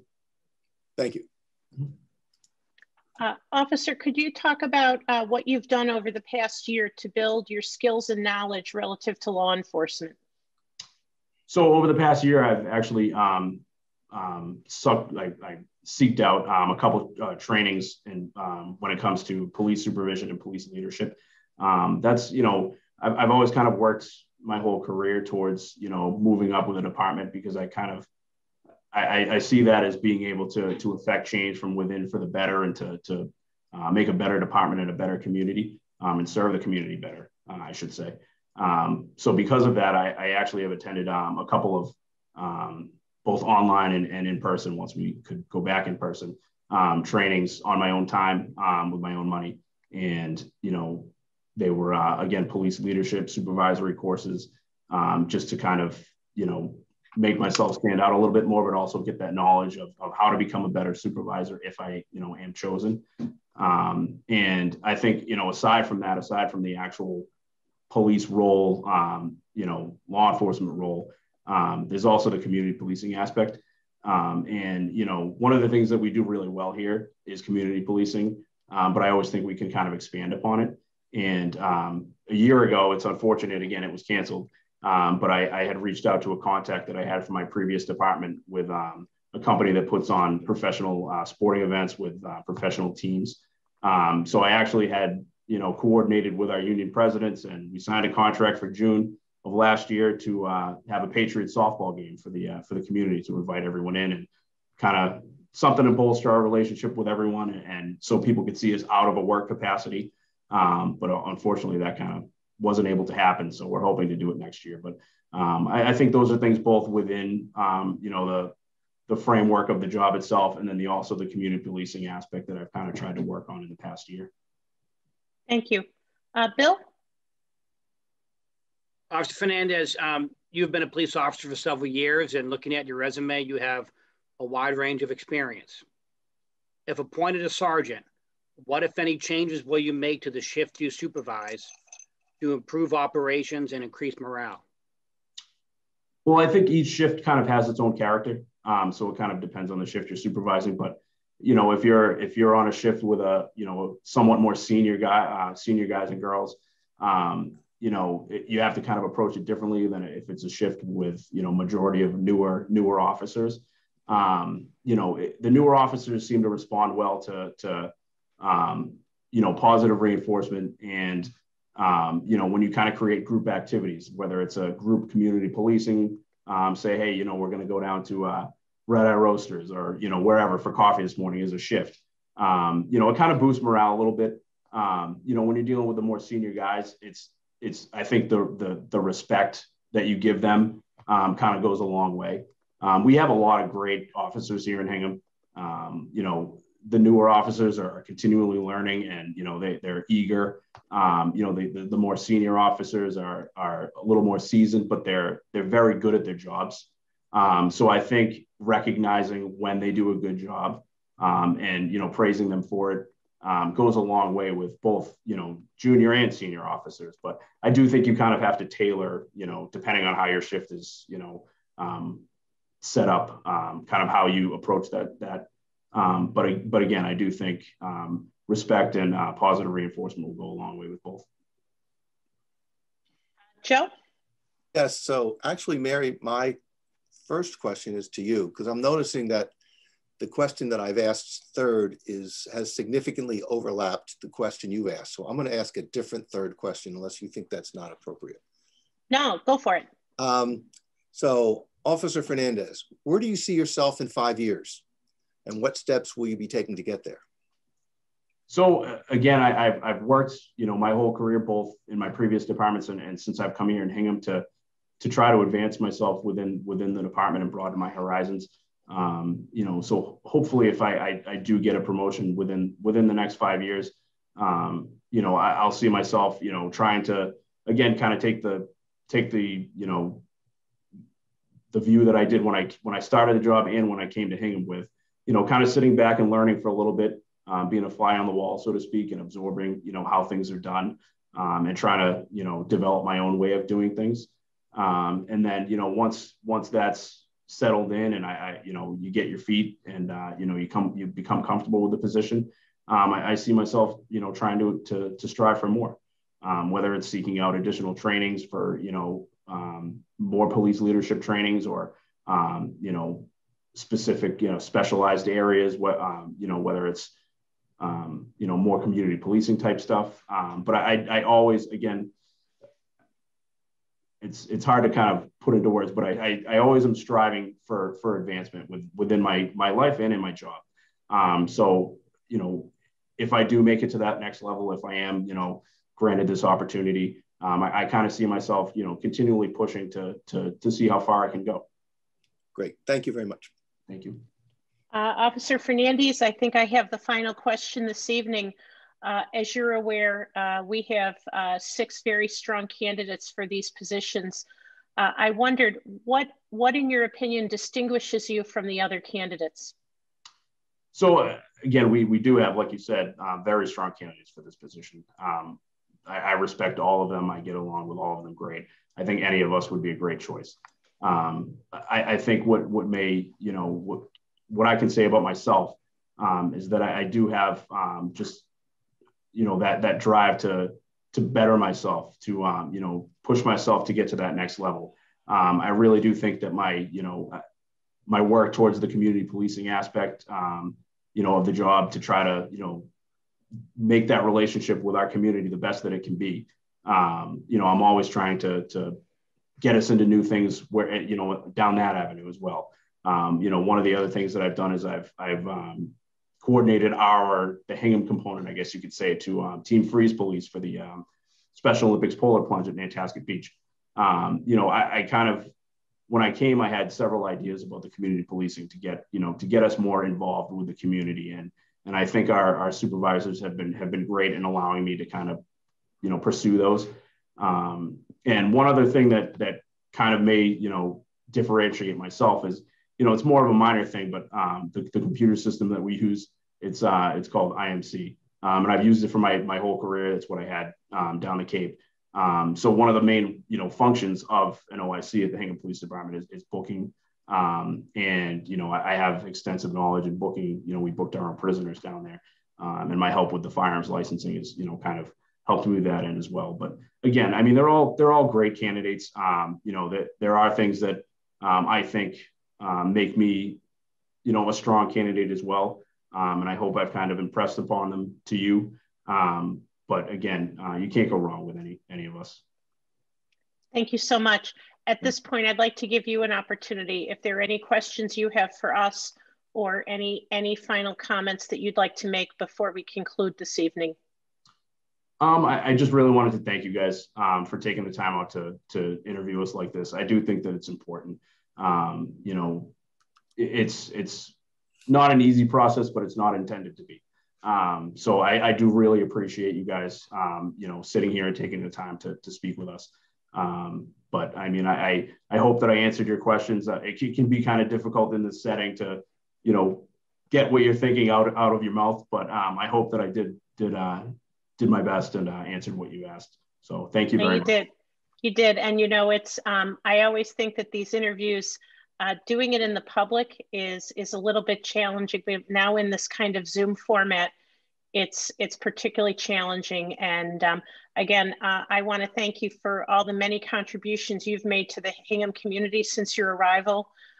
We appreciate your putting yourself forward for consideration. And we thank you very much for visiting with us this evening. It's been very nice to see you. Thank you. I appreciate it. Good night. Good night.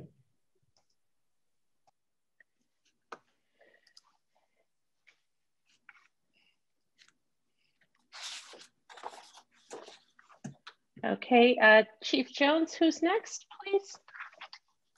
Next up, we have Officer Caitlin McGillicuddy.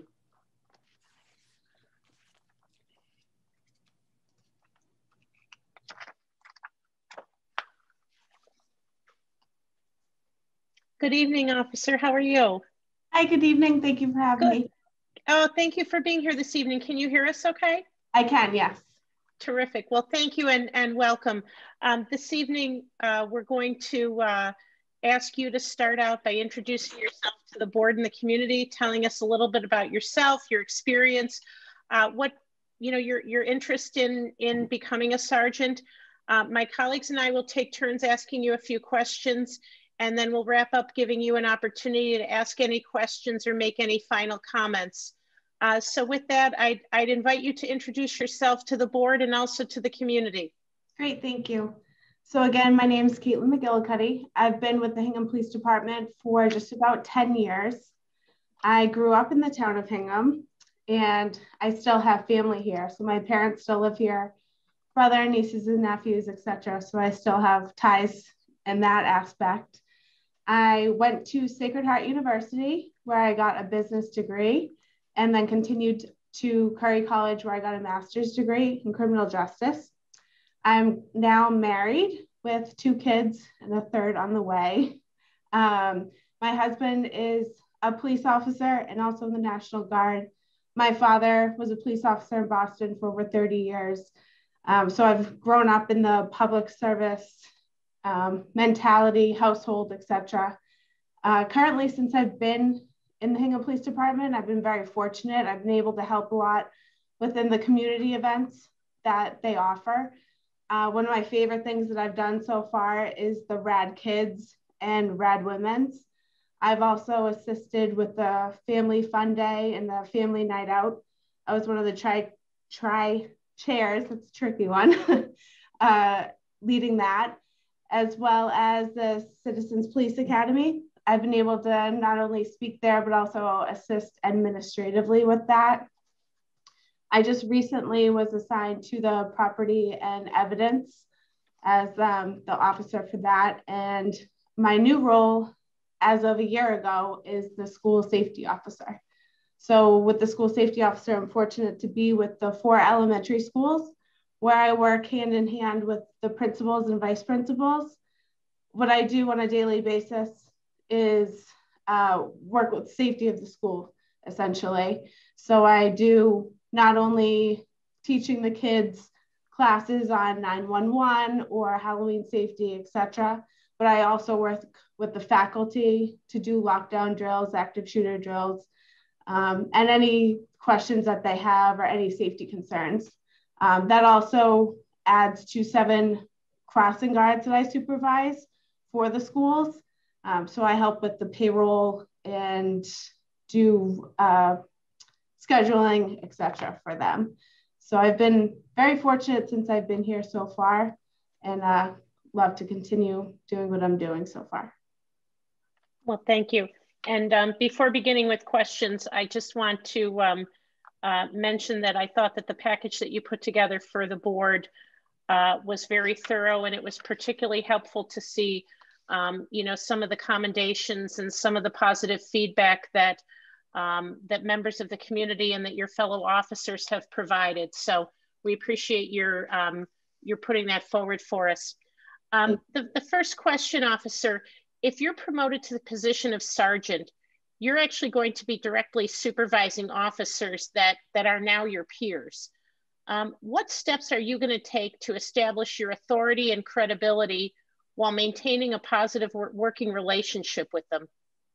I think it's very important with any supervisor or any leader is to lead by example, first and foremost, and to set out your expectations at the very beginning. If I want someone to show up on time and dressed properly, then I need to do that myself. And when you do that, you set your expectations up at the very beginning. I think you set your officers up for success because they know what you expect and you know what they want. I think it's important to have a good relationship with everyone that you work with, and with that you need communication. I think that's one of the foundations of a good working relationship is communicating and being able to talk to each other, give positive feedback as well as negative feedback. And I can do that, you know, on a daily basis while I do roll call, meet up with the officers while I'm on shift. And after any call, whether it's a little call or a big call, make sure that we can give a little, you know, rundown of how I think that the call went, what we could do better, what we could do differently in the future. Thank you. Bill Ramsey? Officer McGillicuddy, thank you for your service to our community. And I want to particularly thank you for your work as an SRO in the elementary schools. As a sergeant, you will be the first line supervisor of officers who at times will make mistakes. How will you differentiate between a teachable moment and the need to take discipline while ensuring maximum transparency in department operations? I think as I stated previously, you need to set your expectations out right at the beginning. So I think if it's something that they know I expect them to do and they continuously make a mistake on that, well, that's something that needs to be spoken to and, you know, discipline on that aspect. I think everyone makes mistakes. There's no one that's perfect, although I wish I was sometimes. But I think the most important thing when you do make a mistake is to learn from that. And again, that's meeting with them, you know, talking over the situation and understanding what you could do better, what you could do worse. I know I personally on a daily basis, you know, I think I could work on public speaking. It's not my greatest asset.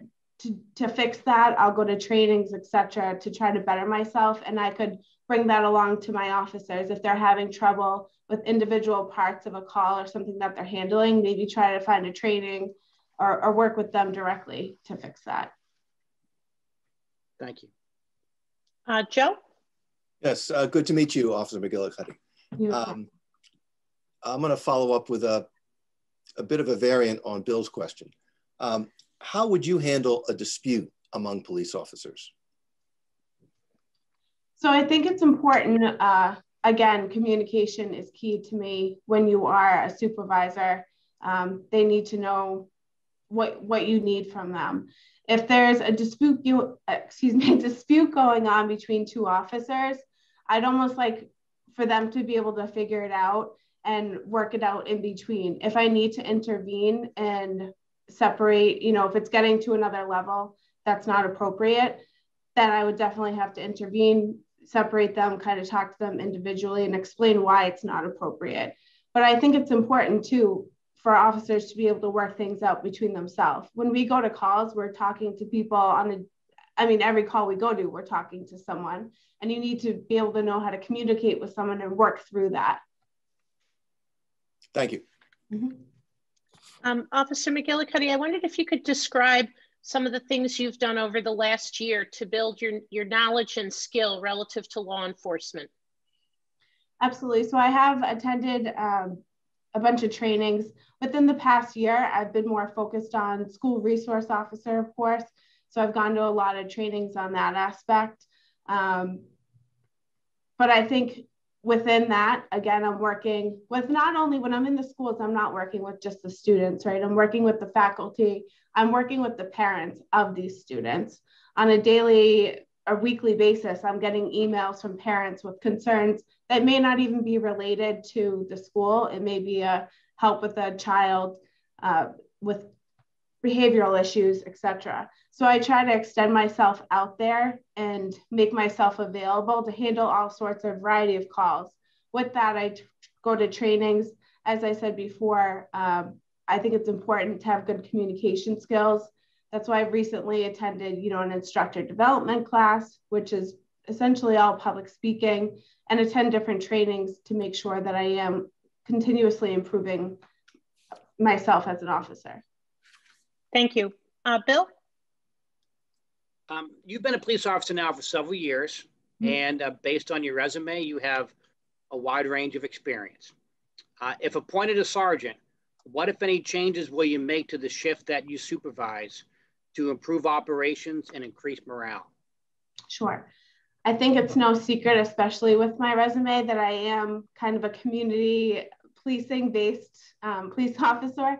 I think it's extremely important. I think to work with the community, you build the trust of the community, and return, it's a good relationship that you build.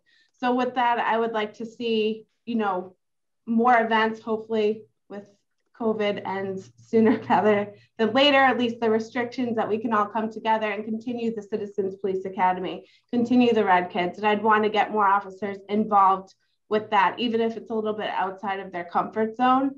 And I also think just working on training in general as a whole, as a department, it's important. I think mental health is a big issue now, and learning how to deal with these situations as a department and as a whole will build us stronger in the end. Joe? Yes, Officer McGillicuddy.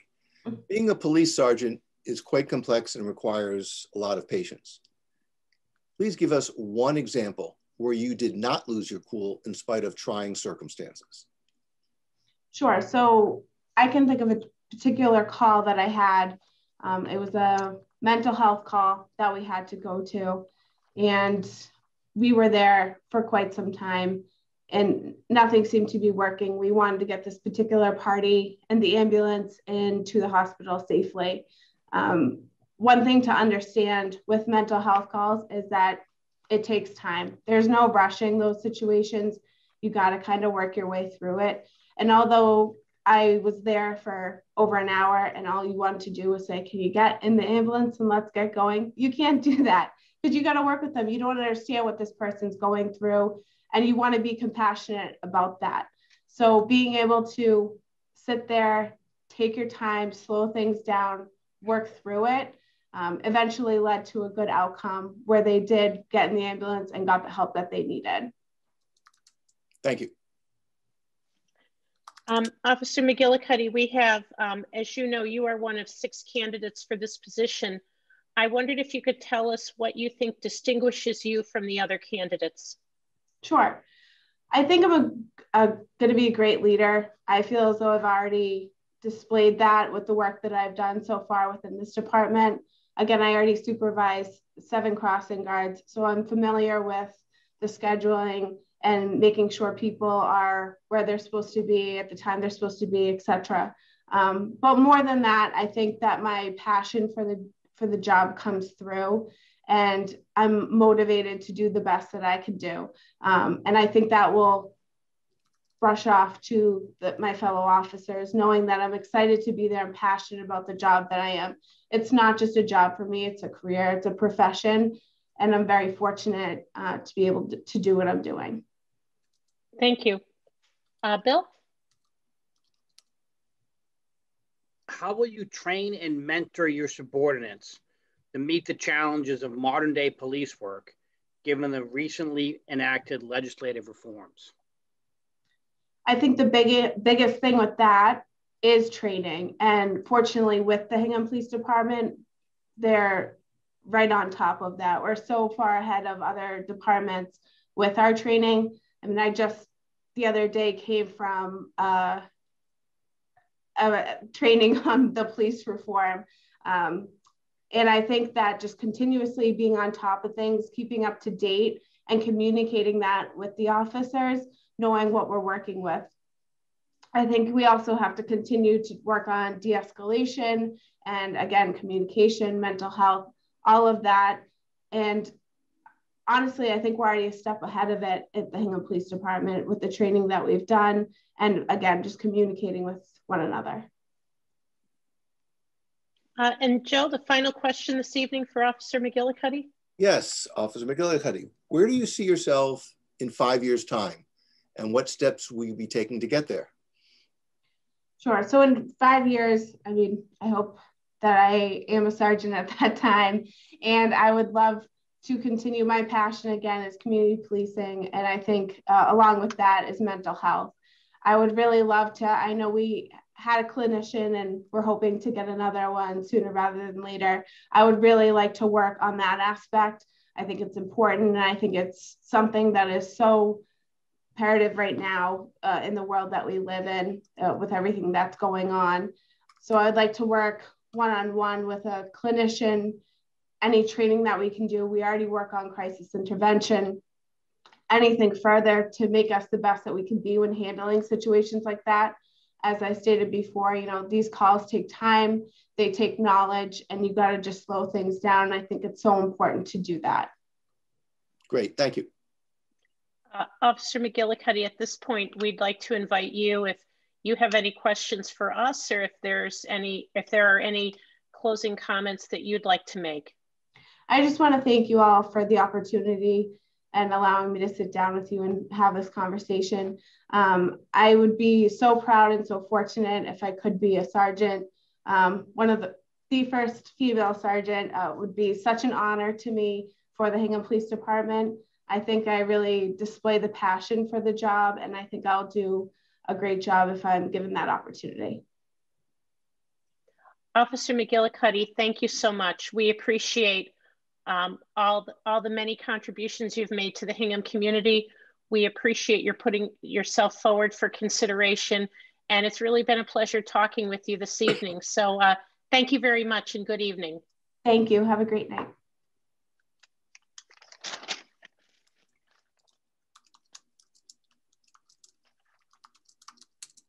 Chief Jones, our next candidate. Sure. So next up is Officer Ryan Ross.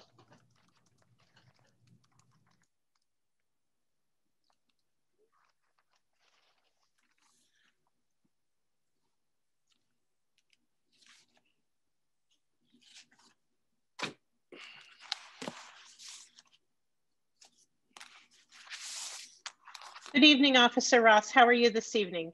Good evening, ma'am. I'm doing well. How are you? Good. Can you hear us okay? I can. Oh, terrific. Well, thank you and welcome. I think Chief Jones has told you the way we'd like to conduct this interview is ask you to take a few minutes, introduce yourself to the board and to the community. My colleagues and I will take turns asking some questions, and at the conclusion, we'll give you an opportunity to ask any questions of us or, you know, make any sort of summary comments. So with that, I welcome you, and I'd invite you to introduce yourself to the board and to the community. Awesome, thank you. I really appreciate it. And thank you very much, all of you, for this opportunity. It's an honor to be sitting in front of you tonight. As the chief said, my name is Ryan Ross. I'm gonna speak about my family first. My wife and I just welcomed our first child into the world in September, a little boy. It was the best probably moment in my life. Don't tell Petey. But it was an unbelievable experience. It really was. Professionally, to get ready to embark in my career in law enforcement, I obtained my bachelor's degree from Endicott College in Beverly, Massachusetts. While there, I had to complete 3 internships, one of which I completed here, one at the Norwell Police Department, and one at the Hull Police Department. While completing my internship in Hull, I was afforded the opportunity by the chief at the time to attend the Basic Reserve Intermittent Police Academy. So while I was finishing up my degree, I was actually able to work as a seasonal police officer in a special for 3 summers. Ultimately with the goal of getting hired as a full-time police officer in the town of Hingham. In November of 2010, I was able to achieve that goal, and I started the police academy where I graduated April of 2011, completed my field training, and I've been on the road ever since. While working for the town of Hingham, I've had many roles and functions within the police department. I was in the Honor Guard. I was in the traffic division. I was the head of the Linden Pond Citizens Police Academy, and I assisted with the, and still currently do, with the regular Citizens Police Academy that we run here at the station. All of this, being a goal-oriented person, working towards my dream job of becoming a canine handler. I was able to interview and was appointed to that position in May of 2016. I was able to go with the head trainer, Sergeant Mark O'Reilly from the Department of Correction, and had my partner picked out for me. And then I started the 16-week patrol school to get certified as a canine handler for the patrol dog under the guidance of Sergeant O'Reilly, and obtained my certificate through the Plymouth County Sheriff's Office. That position is one that I take a lot of pride in because it involves an extreme amount of dedication. It helps me to go look for people that are in mental health crisis, missing people, and also suspects of crimes. But on the other side of it, it also helps me to really get community exposure. And I get to meet with all different types of groups of people and from all walks of life, and explain our duties and functions day to day, and really get to emphasize on the community policing aspect, which I really love as well. So that's where I'm at currently. And I love my job, and I'm very thankful, like I said, to be sitting before you here tonight. So thank you. Thank you. We'll lead off with questions with Bill Ramsey. Officer Ross, good to see you tonight. You too, sir. I want to thank you for your service to our community, and I want to particularly point out the great work you're doing as a canine handler, not only on the law enforcement side, but also on the community side, going to the scout meetings and things like that. So thank you for that. Thank you, sir. As a sergeant, you will be the first line supervisor of officers who at times will make mistakes. How will you differentiate between a teachable moment and the need to take discipline while ensuring maximum transparency in department operations? Well, sir, I think every day we're always learning and evolving in this profession. So we always have teachable moments. The times that things would become unacceptable would be obviously any time that would put, the reputation of our agency in jeopardy. And from there, obviously, I would have to take the appropriate channels to either focus on remedial training or discipline if it needed to get there. Thank you. Thank you, sir. Joe? Yes, Officer Ross, thank you very much for being here and for your service. Thank you, sir. How would you handle a dispute among police officers if you were the supervising sergeant? A dispute, like an argument, sir? Yes, some sort of disagreement among police officers. I would separate them, speak to both of them, let some time cool off, get both sides, figure out if there's any discipline that's needed going forward, and then figure out hopefully how we can resolve the issue internally within the shift. And if not, like I said, if something more happened, something physical, then I would take the appropriate channels necessary, and discipline action necessary. Great, thank you. Good evening, officer. I remember the day you got Petey. I remember that Petey and Pablo were, they brought him to the police station, and you and Officer Achille brought the dogs outside, and there were a lot of interested people there, and 5 years has gone by very quickly.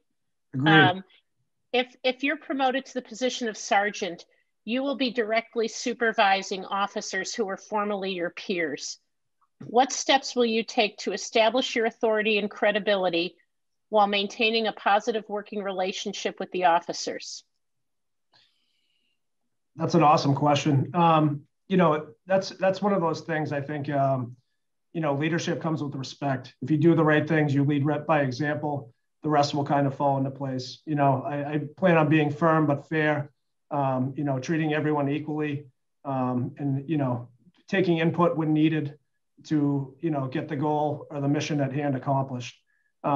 So separating myself, I feel as though, you know, now I kind of am in a leadership role because I'm kind of at that crossroads, being here for 10, 11 years, where the younger officers in the agency look to me at certain calls for advice or input, or will debrief after the fact. Though I wasn't elected as a field training officer, I am lucky enough to work with Sergeant Smith to help train the new guys on the canine aspect of things and also on the road.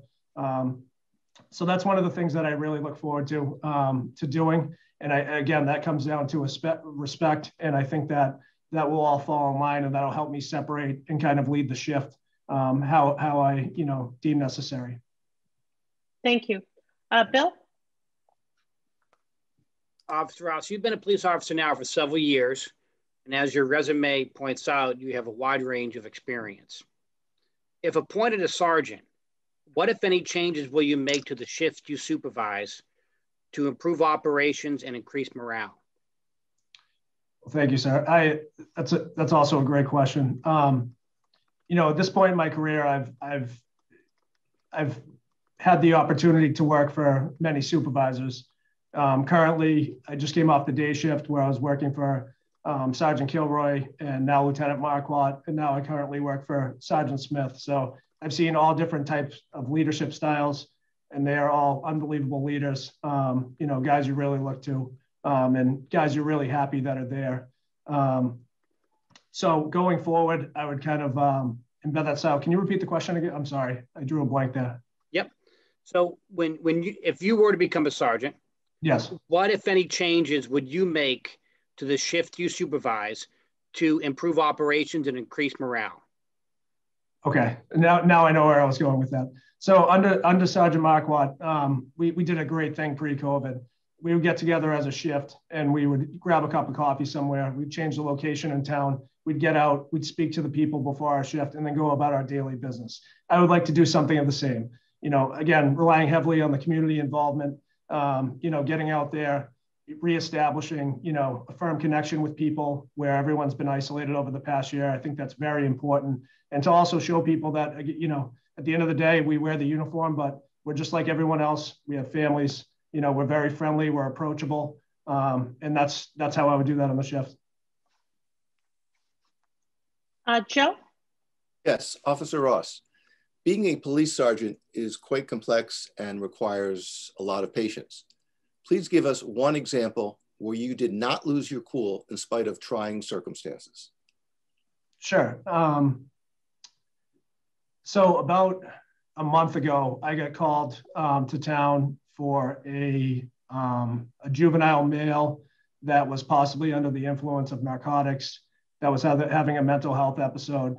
And the shift had relayed to me that we had a history with this individual, and he had gotten into a verbal argument with his mother and had ran off into the woods. So obviously, you know, given the temperatures this winter, it was very cold. So it was a fluid situation. And obviously we wanted to find him and get him the help he needed safely.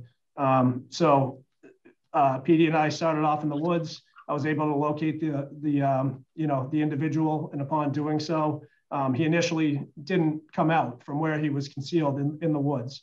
And obviously, you know, that can pose a problem. So I was able to, you know, stay calm in the situation. I'm in the woods, you know, nighttime, you know, and I began to speak with this young gentleman and was able to get him to come out from where he was, you know, hiding, and then ultimately escort him out, and we were able to get him the help that he needed for the evening. So it was a positive outcome. Thank you. Officer, could you please talk about what you've done over the last year to build your knowledge and your skills relative to law enforcement? Over the past year, you know, I've continued on. So in K9, I've been fortunate enough where we obviously, due to liability of, you know, having a patrol dog, we attend monthly in-service twice a month. I also was lucky enough at the beginning of this year to accept a position being attached to the Metro X SWAT team, the regional SWAT team, which is unbelievable. So that gives us another training day. So just keeping current with my training schedule for that, brushing up on laws, and obviously monitoring the current events and you know, the new guidelines that are put out. That's what I've done over the past year to kind of educate and maintain. Thank you. Bill? Officer Ross, how will you train and mentor your subordinates to meet the challenges of modern day police work, given recently enacted legislative reforms? Well, I honestly, I think that, you know, the reform is like anything, you know, it's about coming in and doing the job the right way, leading by example. You know, so in my eyes, really with that, the sky isn't falling, you know, nothing has really changed. I mean, we have a mission at hand, and that is to, you know, put the best product that we can out on the street, serve this community, get involved with this community. And those are all things that I plan on doing going forward. So. Joe? So I've got the last question, I think, but before I ask it, I just want to note that I think Officer Ross, you and I have two things in common. First is our love of dogs. And second, I think we have the same hairstyle. My question is, where do you see yourself in 5 years' time? And what steps will you be taking to get there? Thank you, sir.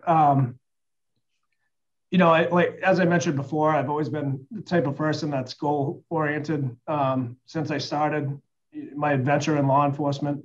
And I say adventure because that's exactly what it is, day to day, and I love it. In 5 years, I would love to be, you know, in a leadership role at this, you know, within the agency. I think that would be great. Even though now I feel like I kind of am, like I said, we're in that transition period where I have younger guys looking to me, but to have something concrete would be amazing. And, you know, continue on the path with what I'm doing canine wise. I love that. And I'm very grateful to be in that position. So in 5 years time, hopefully, you know, I'll like I said, I'll be in some type of leadership capacity to answer your question directly. Thank you, sir.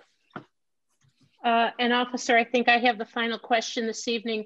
As you're aware, you are one of 6 candidates for these 2 positions. What distinguishes you from the other candidates? Ooh, that's a tough question.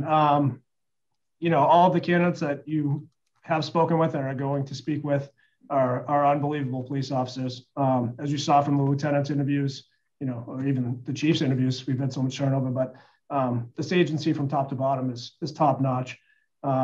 So, you know, I have some tough competition, but I would say, given the current position that I'm in, that kind of separates me from the other candidates because I'm entrusted with, you know, a role that requires, you know, I would say the most dedication to this agency and to this town because of my position. You know, being on call 24/7, you know, obviously PD comes home with me, you know, he lives with my family.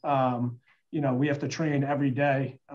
We really, unless I go on vacation in Kenelm, we don't have a day off. So I think kind of that work ethic would separate me from the other candidates going forward. But like I said, they're unbelievable candidates. I'd be happy to work for any of them. And again, I'm just very thankful to have this opportunity. So, thank you. At this point, we'd invite you if you have any questions for us, or if there's anything that you'd like to say in closing. Yeah, absolutely. Again, I just want to say to everyone, thank you very much for the opportunity. I'm every day I get up, I'm very excited about my job, very thankful to have my job. And I really appreciate the support from the board. It's been outstanding. So thank you all very much. And thank you for having me tonight. Well, officer, we thank you. We thank you for your many contributions to the Hingham community. We thank you for putting yourself forward for consideration for this role. We congratulate you and your wife on your new son. Thank you. It's been a big year. So we thank you very much and we wish you a good evening. You as well. Thank you so much.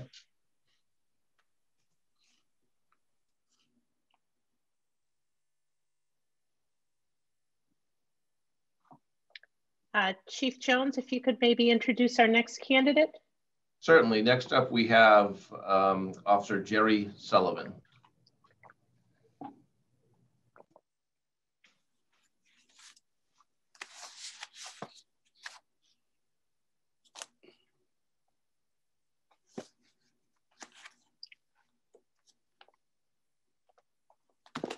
Good evening, Officer Sullivan. How are you tonight? Good evening. How are you? Good, thank you. Can you hear us okay? Yes, I can. Terrific. Well, welcome. We appreciate your being here this evening. We're going to invite you to introduce yourself to the board and to the community. Tell us a little bit about yourself, why you're interested in becoming a sergeant. My colleagues and I will take turns asking some questions, and at the conclusion, we'll give you an opportunity to ask any questions of us or make any final comments. So with that, I'd invite you to introduce yourself to the board and to the community. Thank you, I appreciate it. My name is Jeremiah Sullivan. I've been a Hingham resident for a little over 30 years. I reside in the community. I've been a Hingham police officer for 12 and a half years. From a young age, I had examples of leadership and service in my family. My uncle was a Hingham police officer in the 80s, patrol officer on the midnight shift, and then a Hingham police sergeant. My grandmother was heavily involved in the Archdiocese. So growing up, I had a lot of examples of service and leadership. Played town sports, graduated from Hingham High School. During high school, the events of September 11th occurred. That kind of solidified what I wanted to do with my career and going forward in life. I sought different ways to obtain employment in law enforcement. I took the ASVAB, contemplated going into the military. I sought a bachelor degree from UMass Boston. During that time, I interned with the Quincy Police Department. I made a lot of connections and bonds. Some of the men and women at the Quincy Police Department I'm still in contact with. It was a great experience. While I was in college, I had the opportunity to join the Hingham Police Department. I left UMass Boston at that time. I completed the police academy in 2008. I finished up my bachelor's in 2011, I believe. I sought a little further education, obtaining my master's degree in 2018. Since joining the department, I look to immerse myself in learning every aspect of the job, practical use in terms of FIOing people, field interrogation, observation, looking to make either arrests, criminal complaints, traffic stops. In the practical sense, I sought leadership roles in terms of expanding my role and responsibility, seeking out FTO employment. I became an FTO, field training officer. I eventually became union president and co-director of the Civilian Police Academy. Those things have been very rewarding in different ways, different experiences. And additionally, in my union president role, I sought to engage the community in several community service events, get my officers out into the public, plain clothes, dialogue, interacting with members of the community, so they just didn't see us in a police uniform. I am a father. I have a beautiful wife at home. She's watching. 3 great kids. I'm raising them in the town of Hingham. They're being educated here. Finally, they're back to school full time. I know that's a relief for a lot of people, and I'm sure you guys are relieved as well. And thank you, I appreciate that.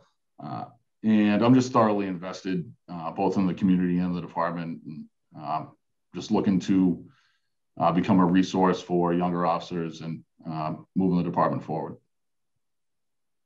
Thank you, Officer Sullivan. I think we'll lead off with questions with Joe Fisher. Yes, Officer Sullivan. Thank you for your service, and thank you for stepping up and be willing to go for the sergeant position. Much appreciated. Thank you, sir. If you get that position, you will have supervisory responsibilities. How would you handle a dispute among police officers? I would, I'd first look to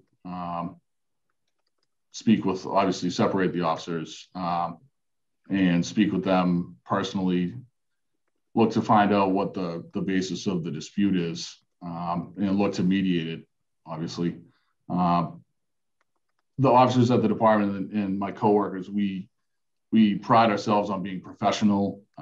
Communication is key, both on the job, in life, and especially at the leadership role, clear, concise communication, expectations, and we're not always going to get along or agree on certain aspects, but at the end of the day, our mission is to serve the community, and we need to do it at a high level.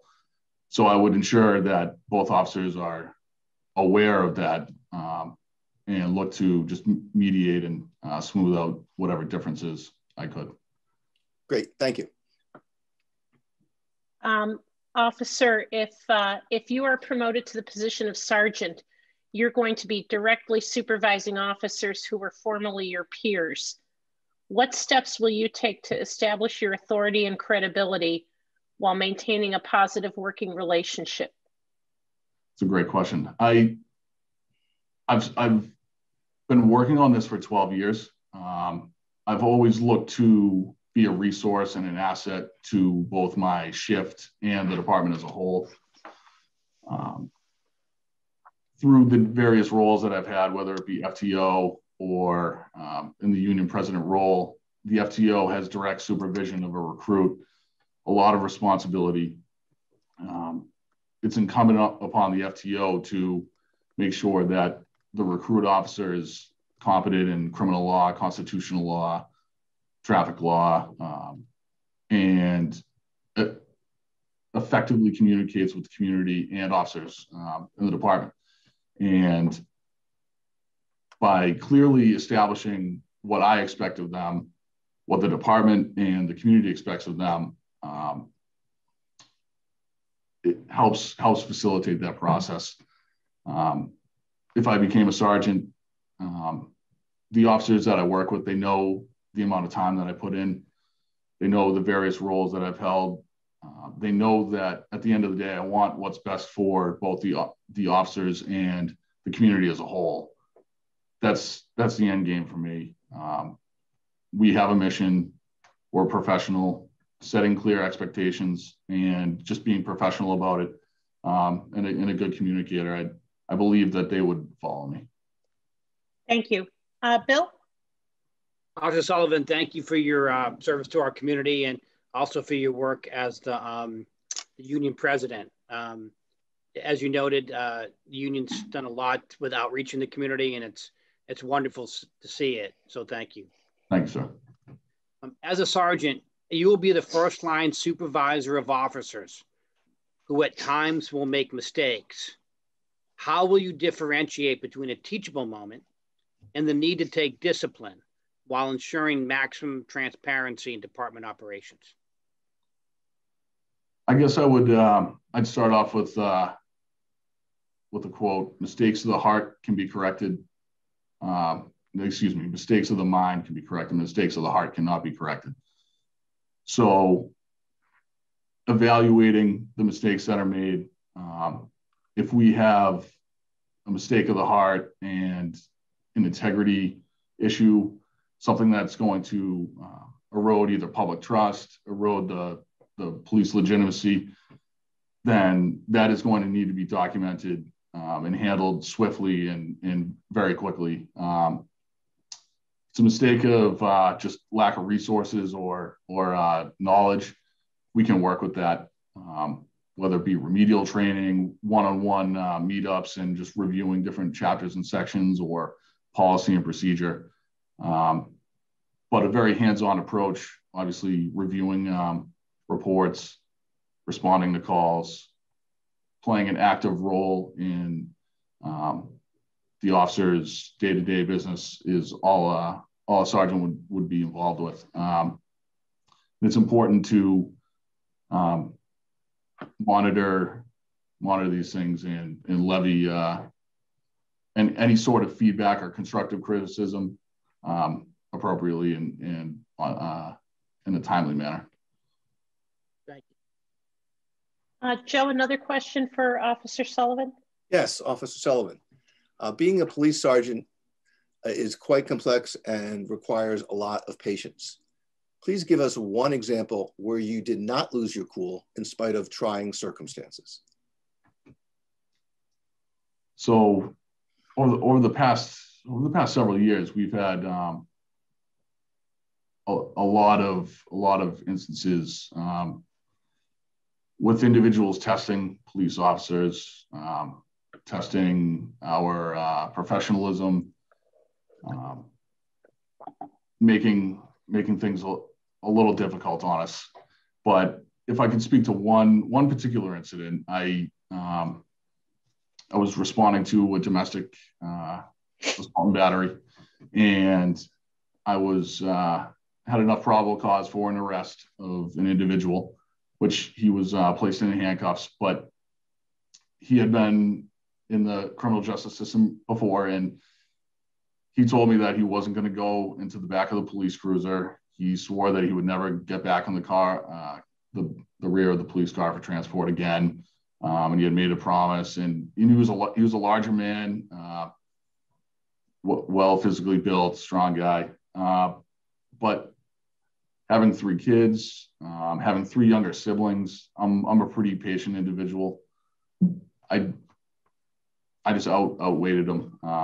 Clear communication, walking him through why I'm doing this, why this needs to be done. I eventually had a really good rapport with this individual. It took a little time, but at 12:30, 1:45 in the morning, all we have is time. No force options needed to be used. No tools, just communication, explaining him why I'm here. I explained from start to beginning, explained to him probable cause, the elements that led up to where we were. And I find the more you communicate and the more you explain processes to civilians, the more cooperation you'll get. Because a lot of times folks won't know exactly what I'm doing and why I'm doing it. So I have no problem telling them and trying to diffuse and calm them down a little bit, because it must be nerve-wracking to have your civil liberties taken away for a short period of time like that, be put into handcuffs and whatnot. So I'm aware of that. So just communication and patience served me well in that instance. Terrific. Thank you. Officer Sullivan, I wondered if you could talk about things you've done over the last year to build your skills and knowledge relative to law enforcement. So over the past year, I've taken some training. One of them was online, I believe. It was understanding cultural norms for 911 dispatchers and police officers. And the course was, the primary goal was to, step out of your comfort zone, understand that what I think is normal may not be normal for other ethnicities, religious backgrounds, and not obviously jump to conclusions, or recognize and try to understand differences. And I feel that at our department, training is paramount. It's at the forefront of what we do. And I feel like that has helped us immensely, especially as the last several years have been trying in the profession. But constantly communicating, training has helped out a lot. Several other of my trainings were canceled due to COVID, unfortunately. And several of my community events that I was looking to have done were canceled as well. But we should be looking out for those in 2022. When they come around, obviously everyone will be informed appropriately. Thank you. Bill, another question?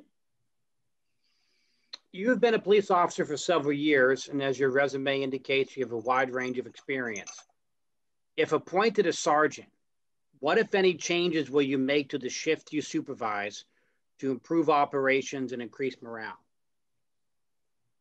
If I was appointed, I'd be looking to gain the trust and the confidence of the men and women under my charge. I've looked to, as I stated earlier, I've looked to demonstrate that through my career, to be an asset, have individuals come with me with questions. Specifically to answer your question, I would employ a transactional one of my management styles would be a transactional leadership style. And we are a data-driven department. Officers are well aware of that. I'd look to set goals in accordance with our department mission and our department goals.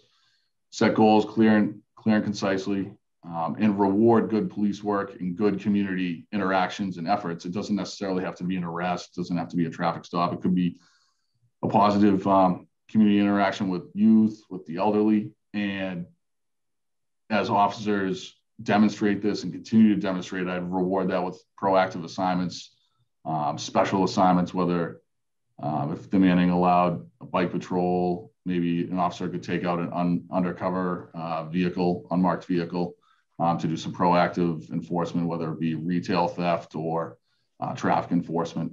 And I would seek out different training opportunities and recommend them to officers that were interested. Having a dialogue with your officers as well as the community goes a long way. You know, we need to check in on each other. We need to know how we're doing, what we're interested in to be effective and serve the community completely and fully. Joe, another question? Yes, officer. Where do you see yourself in 5 years' time, and what steps will you be taking to get there? 5 years, I hope to be maybe taking a lieutenant's interview, speaking with you or the future selectmen. In terms of how I'm going to get there, I interviewed before the board 2 years ago. Unfortunately, I wasn't selected. After that, I sought more opportunities. I was elected to the union president in March of 2019. When I came into that role, I wanted to focus on the community, expand our efforts a little bit. Like I said in the intro, I wanted to take a proactive approach to the union and get out into the community, have individuals see us in plain clothes, interact with us in a more casual setting.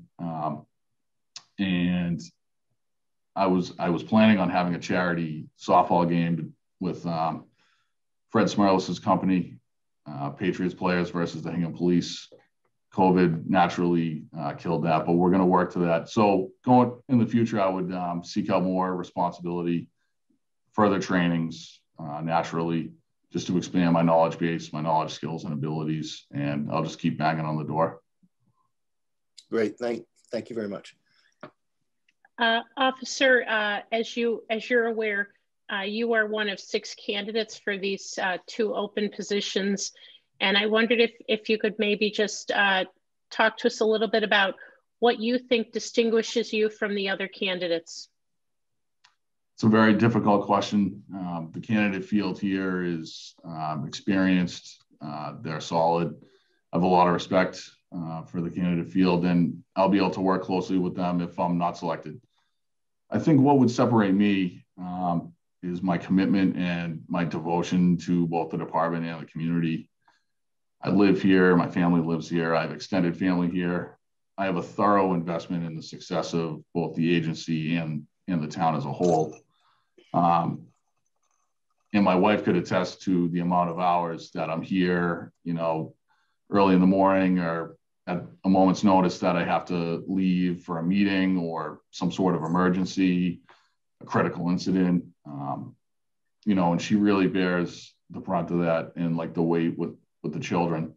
So obviously I'm extremely fortunate, but overall, just very committed, selfless, and, you know, regardless if I'm selected here, I'm going to continue operating in this manner. But that's kind of just who I am and what separates me. Thank you. And the final question from Bill Ramsey, please. Thank you. Officer Sullivan, how will you train and mentor your subordinates to meet the challenges of modern day police work, given recently enacted legislative reforms? So when I first joined the police department, it was 2008. Marijuana had just been decriminalized. Somewhere around, I believe, 2015, 2016, it was legalized. 2018, we had juvenile reform. And 2020, we have criminal justice reform. But going back to 2008, our department has been training.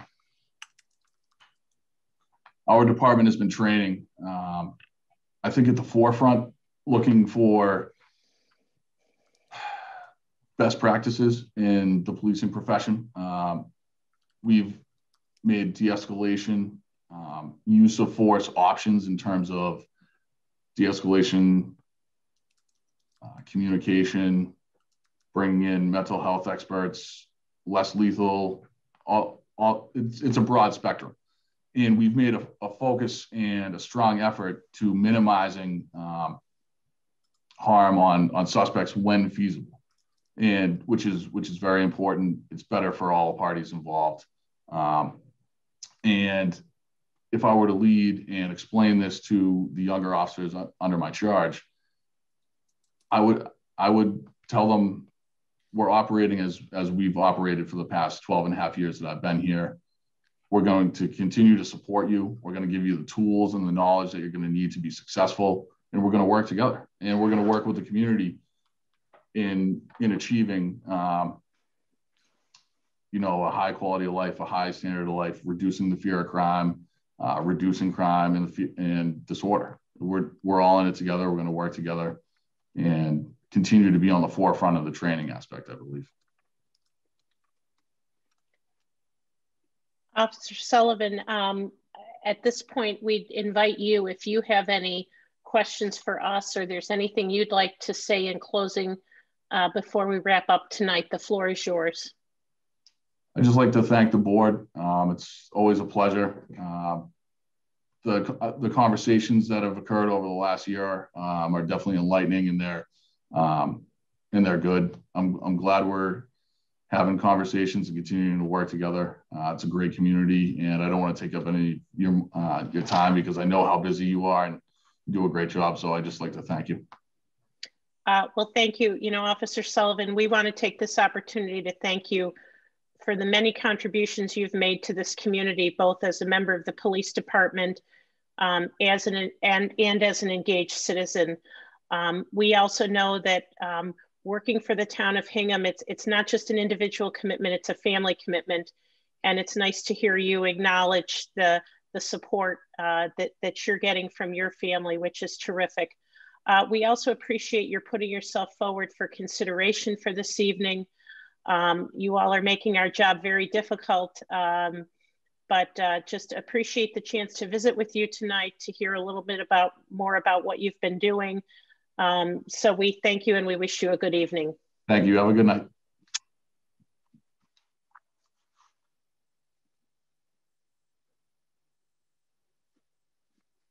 And Chief Jones, our final candidate for this evening. Sure. So last but certainly not least is Phil Tracy.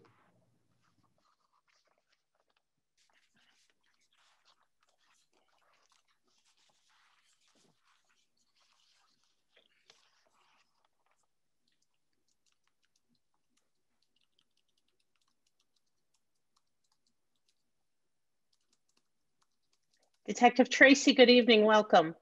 Good evening. Good evening. Can you hear us okay? I can, thank you. And you can hear me? Terrific. Thank you. We can. Thank you. Well, welcome and thank you for being patient as we've had an opportunity to visit with some of your colleagues. This evening, we're going to start off. We're going to ask you if you could please introduce yourself to the board and the community, talk a little bit about your background, your experience, why you're interested in the sergeant position. My colleagues and I will take turns asking some questions. And at the conclusion, we'll offer you the opportunity to ask questions of us or make any sort of concluding remarks. So with that, I would invite you to introduce yourself to the board and to the community, if you could, please. Sure. My name is Phil Tracy. I've been with the Hingham Police Department for 22 years now. I actually grew up in Whitman with my parents and my 4 brothers. After graduating college at Massasoit with my associates in criminal justice, I started looking towards a career in law enforcement. I ended up landing in Hingham, renting a house for a few years. took the test and ended up getting lucky enough to get an interview. I was hired in 1998, graduated the academy in 1999. After graduation, I was married, started a family, bought a house, just like the rest of the young officers.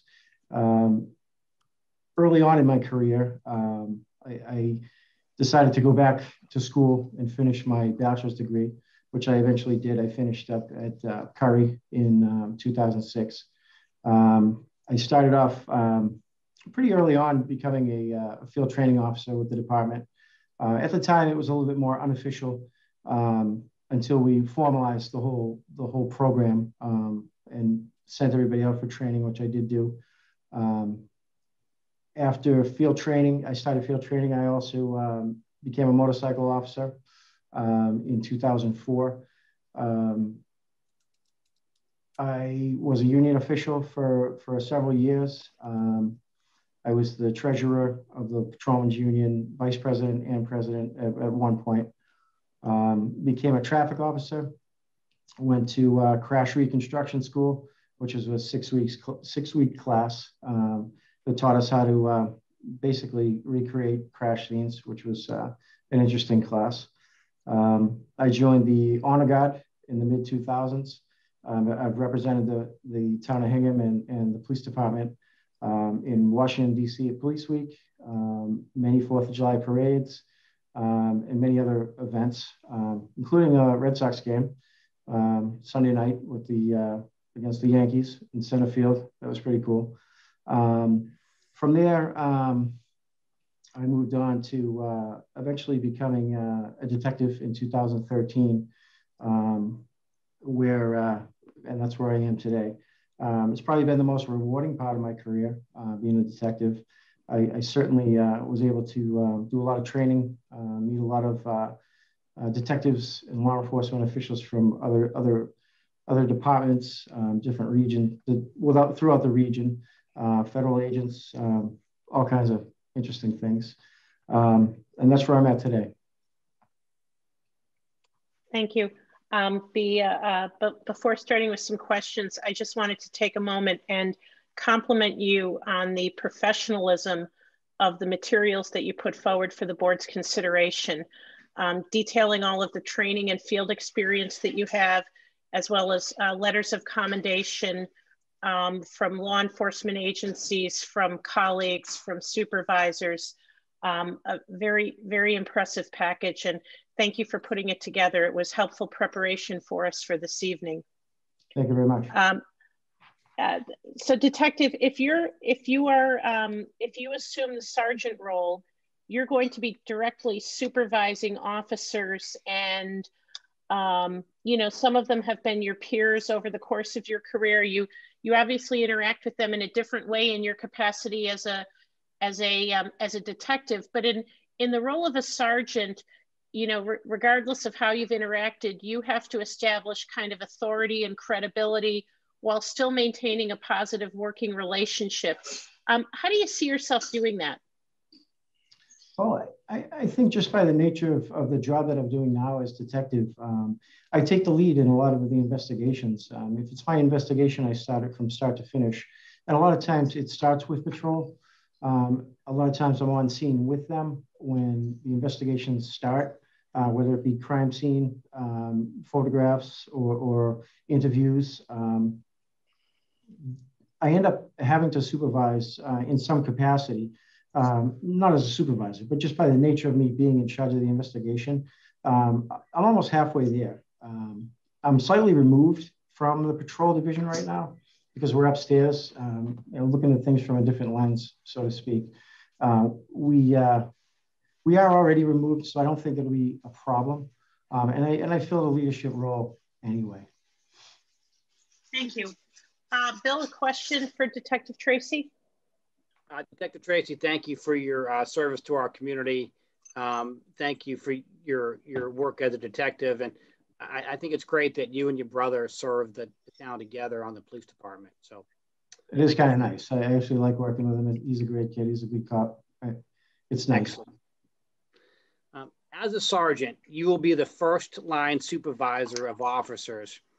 who at times will make mistakes. How will you differentiate between a teachable moment and the need to take discipline while ensuring maximum transparency in department operations? An honest mistake is an honest mistake. And most people, when you point it out and address it with them, they will acknowledge that and they'll see it for what it is, a teachable moment. Most people will learn looking forward. They won't make the mistake again. But the person that continues to I don't want to say do things on purpose, but continues to make those errors, if it's an error in judgment and whatnot, they might need discipline. And that might be the way that you have to handle it. Thank you. Joe? Yes, Officer Tracy, good to meet you. Nice to meet you, sir. If you're promoted to sergeant, how would you handle a dispute among police officers? I guess you would have to hear both sides, try to figure out what really happened, try to stay on the right side of it, coach both sides. If there's one side that you think is wrong, address the issue and move forward. Great, thank you. Detective, if you think back over the last year, what are some things that you've done to build your skills and knowledge relative to law enforcement? Ever since I've been with the Hingham Police Department, I've strived for career development and taken classes. As you can see from my resume, the different courses that I have taken, it's been ongoing since I walked in the door, and it's fairly consistent. I just recently took a search warrant class that was geared towards electronic media, cell phones, and things of that nature. So learned a lot from the class, enjoyed it, and that's what I've been doing since I've been here. Thank you. Bill? Detective Tracy, you've been a police officer for several years, and as your resume points out, you have a wide range of different experiences within the department. If appointed a sergeant, what, if any, changes will you make to the shift you supervise to improve operations and to increase morale? Well, I think by the skill set that I've acquired, being a detective and taking all the classes that I have, I think it brings a different view to the shift. So if I am with them on the road and I point something out that I can teach my shift, teach my guys how to look for certain evidence, how to collect it, maybe how to interview somebody, any tips that I can give them would certainly help going forward with them so that we can grow as a unit. The more knowledge that I can spread to everybody that is on the police department makes the whole police department better, not just any one person, which is great. Joe? Yes, Detective Tracy. Being a police sergeant is quite complex and requires a lot of patience. Give us one example where you did not lose your cool in spite of trying circumstances.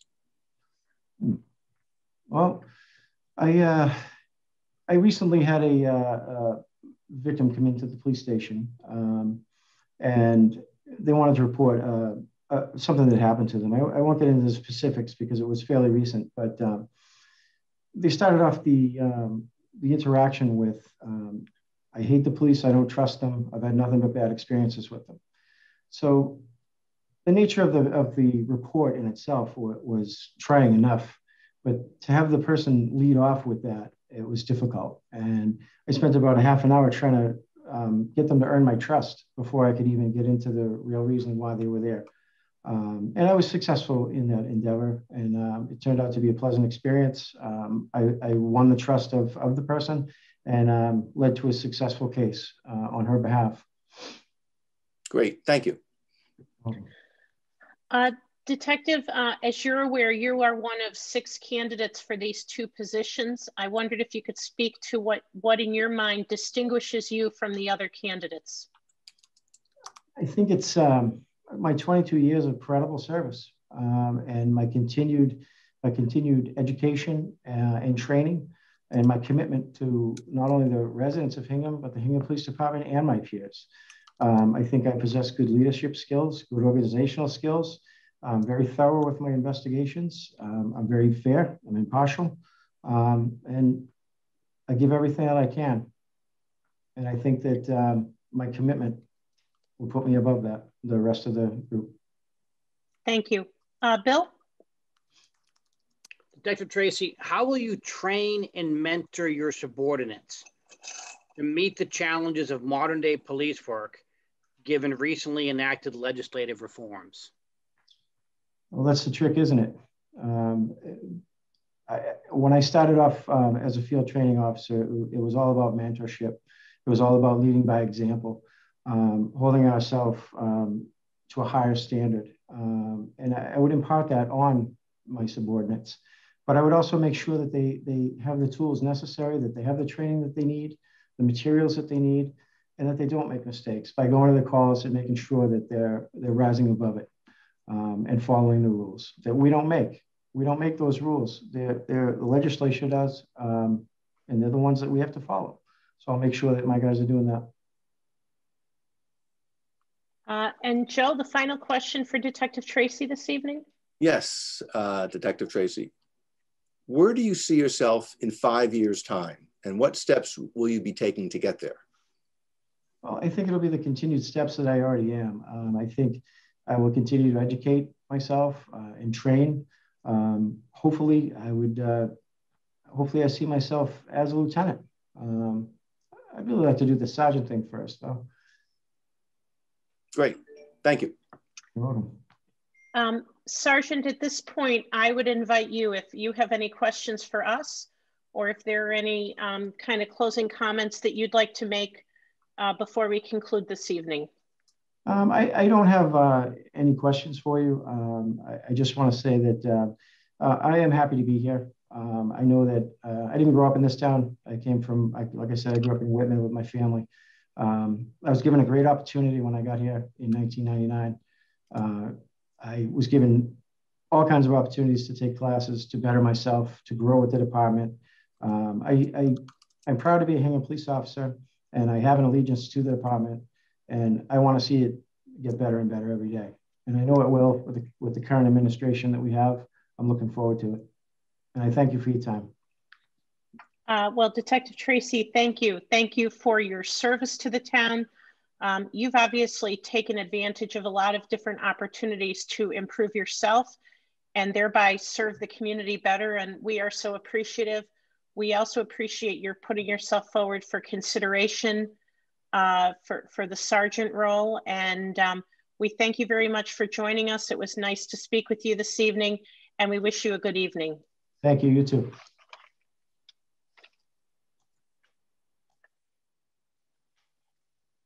Chief Jones, I have been so struck over the last 2 hours at the caliber of the character, the skill, and the commitment of the 6 men and women who have come before us this evening. I think it's indicative of the culture of the police department, a focus on development, a focus on giving people opportunities to prepare themselves for that next level. This is going to be a very, very difficult decision. They seem to be getting more difficult. And yet at the same time, I think it's just an indication of the strength of our police department. And I just can't say enough about the sense of pride that I feel, not only in my role, but as a citizen. And I think that's due to it's due to your leadership. It's due to the leadership of your predecessors. This has just been so impressive. Bill and Joe, I don't know if you have any comments for the chief. I got to tell you, this is going to be exceptionally tough. You've really put forward a slate of candidates who are all worthy, in my view. And I wish we had more slots.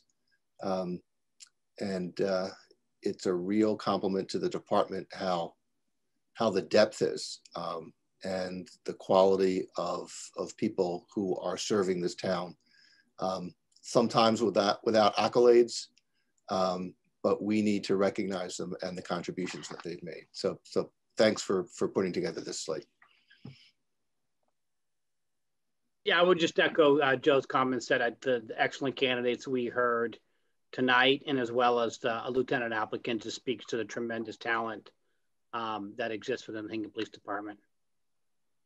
Great, thank you all very much. I'm incredibly humbled to be able to leave this agency, and I'm just incredibly proud also, like you said, Mary, of the caliber of officers and employees that we have working for us. It's and you just get a small window into the men and women that work here, and they're all just as impressive as the officers that you saw this weekend during the lieutenant's interviews. Absolutely. And so for the, for members of the public, that,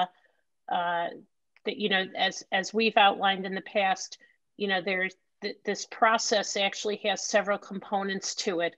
And this is one part. And over the next few weeks at an upcoming Board of Selectmen meeting, Chief Jones will be back to make recommendations for the board, who will ultimately be making the 2 appointments. So, we thank you, Chief, and Deputy Chief for executing this part of the process so well. And we'll look forward to reconvening in an upcoming meeting to hear your recommendations for appointments. Great, thank you very much. Thank you. I would also just invite members of the public, and thank you for taking the time to watch these interviews. To the extent that members of the public have input on, the interviews that you've seen, you should feel free to send an email to members of the board. Our email addresses are on the website. I would remind people that all correspondence received by the town are considered public records. But one reason why we don't make the appointments tonight is both to give us time for consideration and to create a window should interested citizens like to express their views about candidates. We have 2 remaining pieces of business. Public comment on items not on the agenda. Seeing none, Selectmen and Town Administrator reports. Tom? Not tonight, thank you, Mary. Michelle? Not tonight, thanks, Mary. Joe? I'll be brief. Yesterday, the MBTA Fiscal and Management Control Board met. Question about what's going to happen with the MBTA service with ferry and Greenbush service.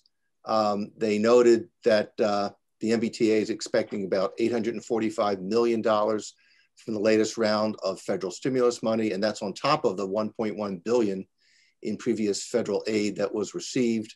The board voted to resume full subway and bus service, weekend commuter rail service where it was cut, and ferry service that was cut, quote, as soon as possible, without defining a specific timeline. So we are still on the current restricted service, no weekend service on Greenbush, but there is growing pressure to get the service restored as soon as possible.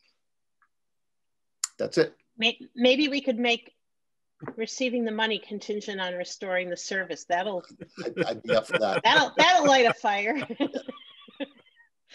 Joe, anything else? Nope, thank you. Bill? Yeah, yes, yesterday was National Vietnam War Veterans Day. And we have quite a few Vietnam veterans in our community, both active in our veterans organizations and not. And just wanted to recognize their service and say, welcome home. Nothing else. Thank you. I just have one item. With the good weather approaching and the days getting a little bit longer, we're all being able to take advantage of outdoor space in Hingham. I know that the board and the town has received correspondence and input from people with respect to trash in the square. I wanted to just let folks know that we are working in conjunction with the building owners in the square, the tenants in the square, the downtown merchants, the downtown association, and Public Works on a solution.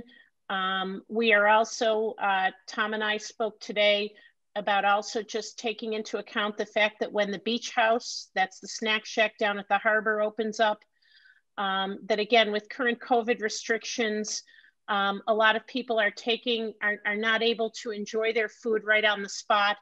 And so we're talking about working with the various constituencies on trash removal, on trash cans. But I would also just point out to members of the public, we all have some responsibility in this. And I would urge people, particularly if you're downtown, you know, you take a beverage or an ice cream cone and you're walking around the square, please find a trash can to dispose of your litter. If the can is full, if it looks like putting that one more piece in is going to blow away, we would ask you, maybe you could please just take it home with you and dispose of it there.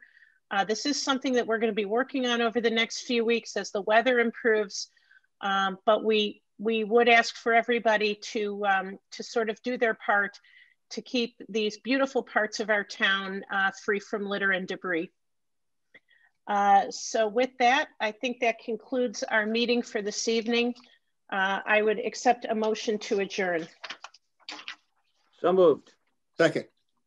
Any further discussion? All those in favor, Joe? Aye. Bill? Aye. Mary? Aye.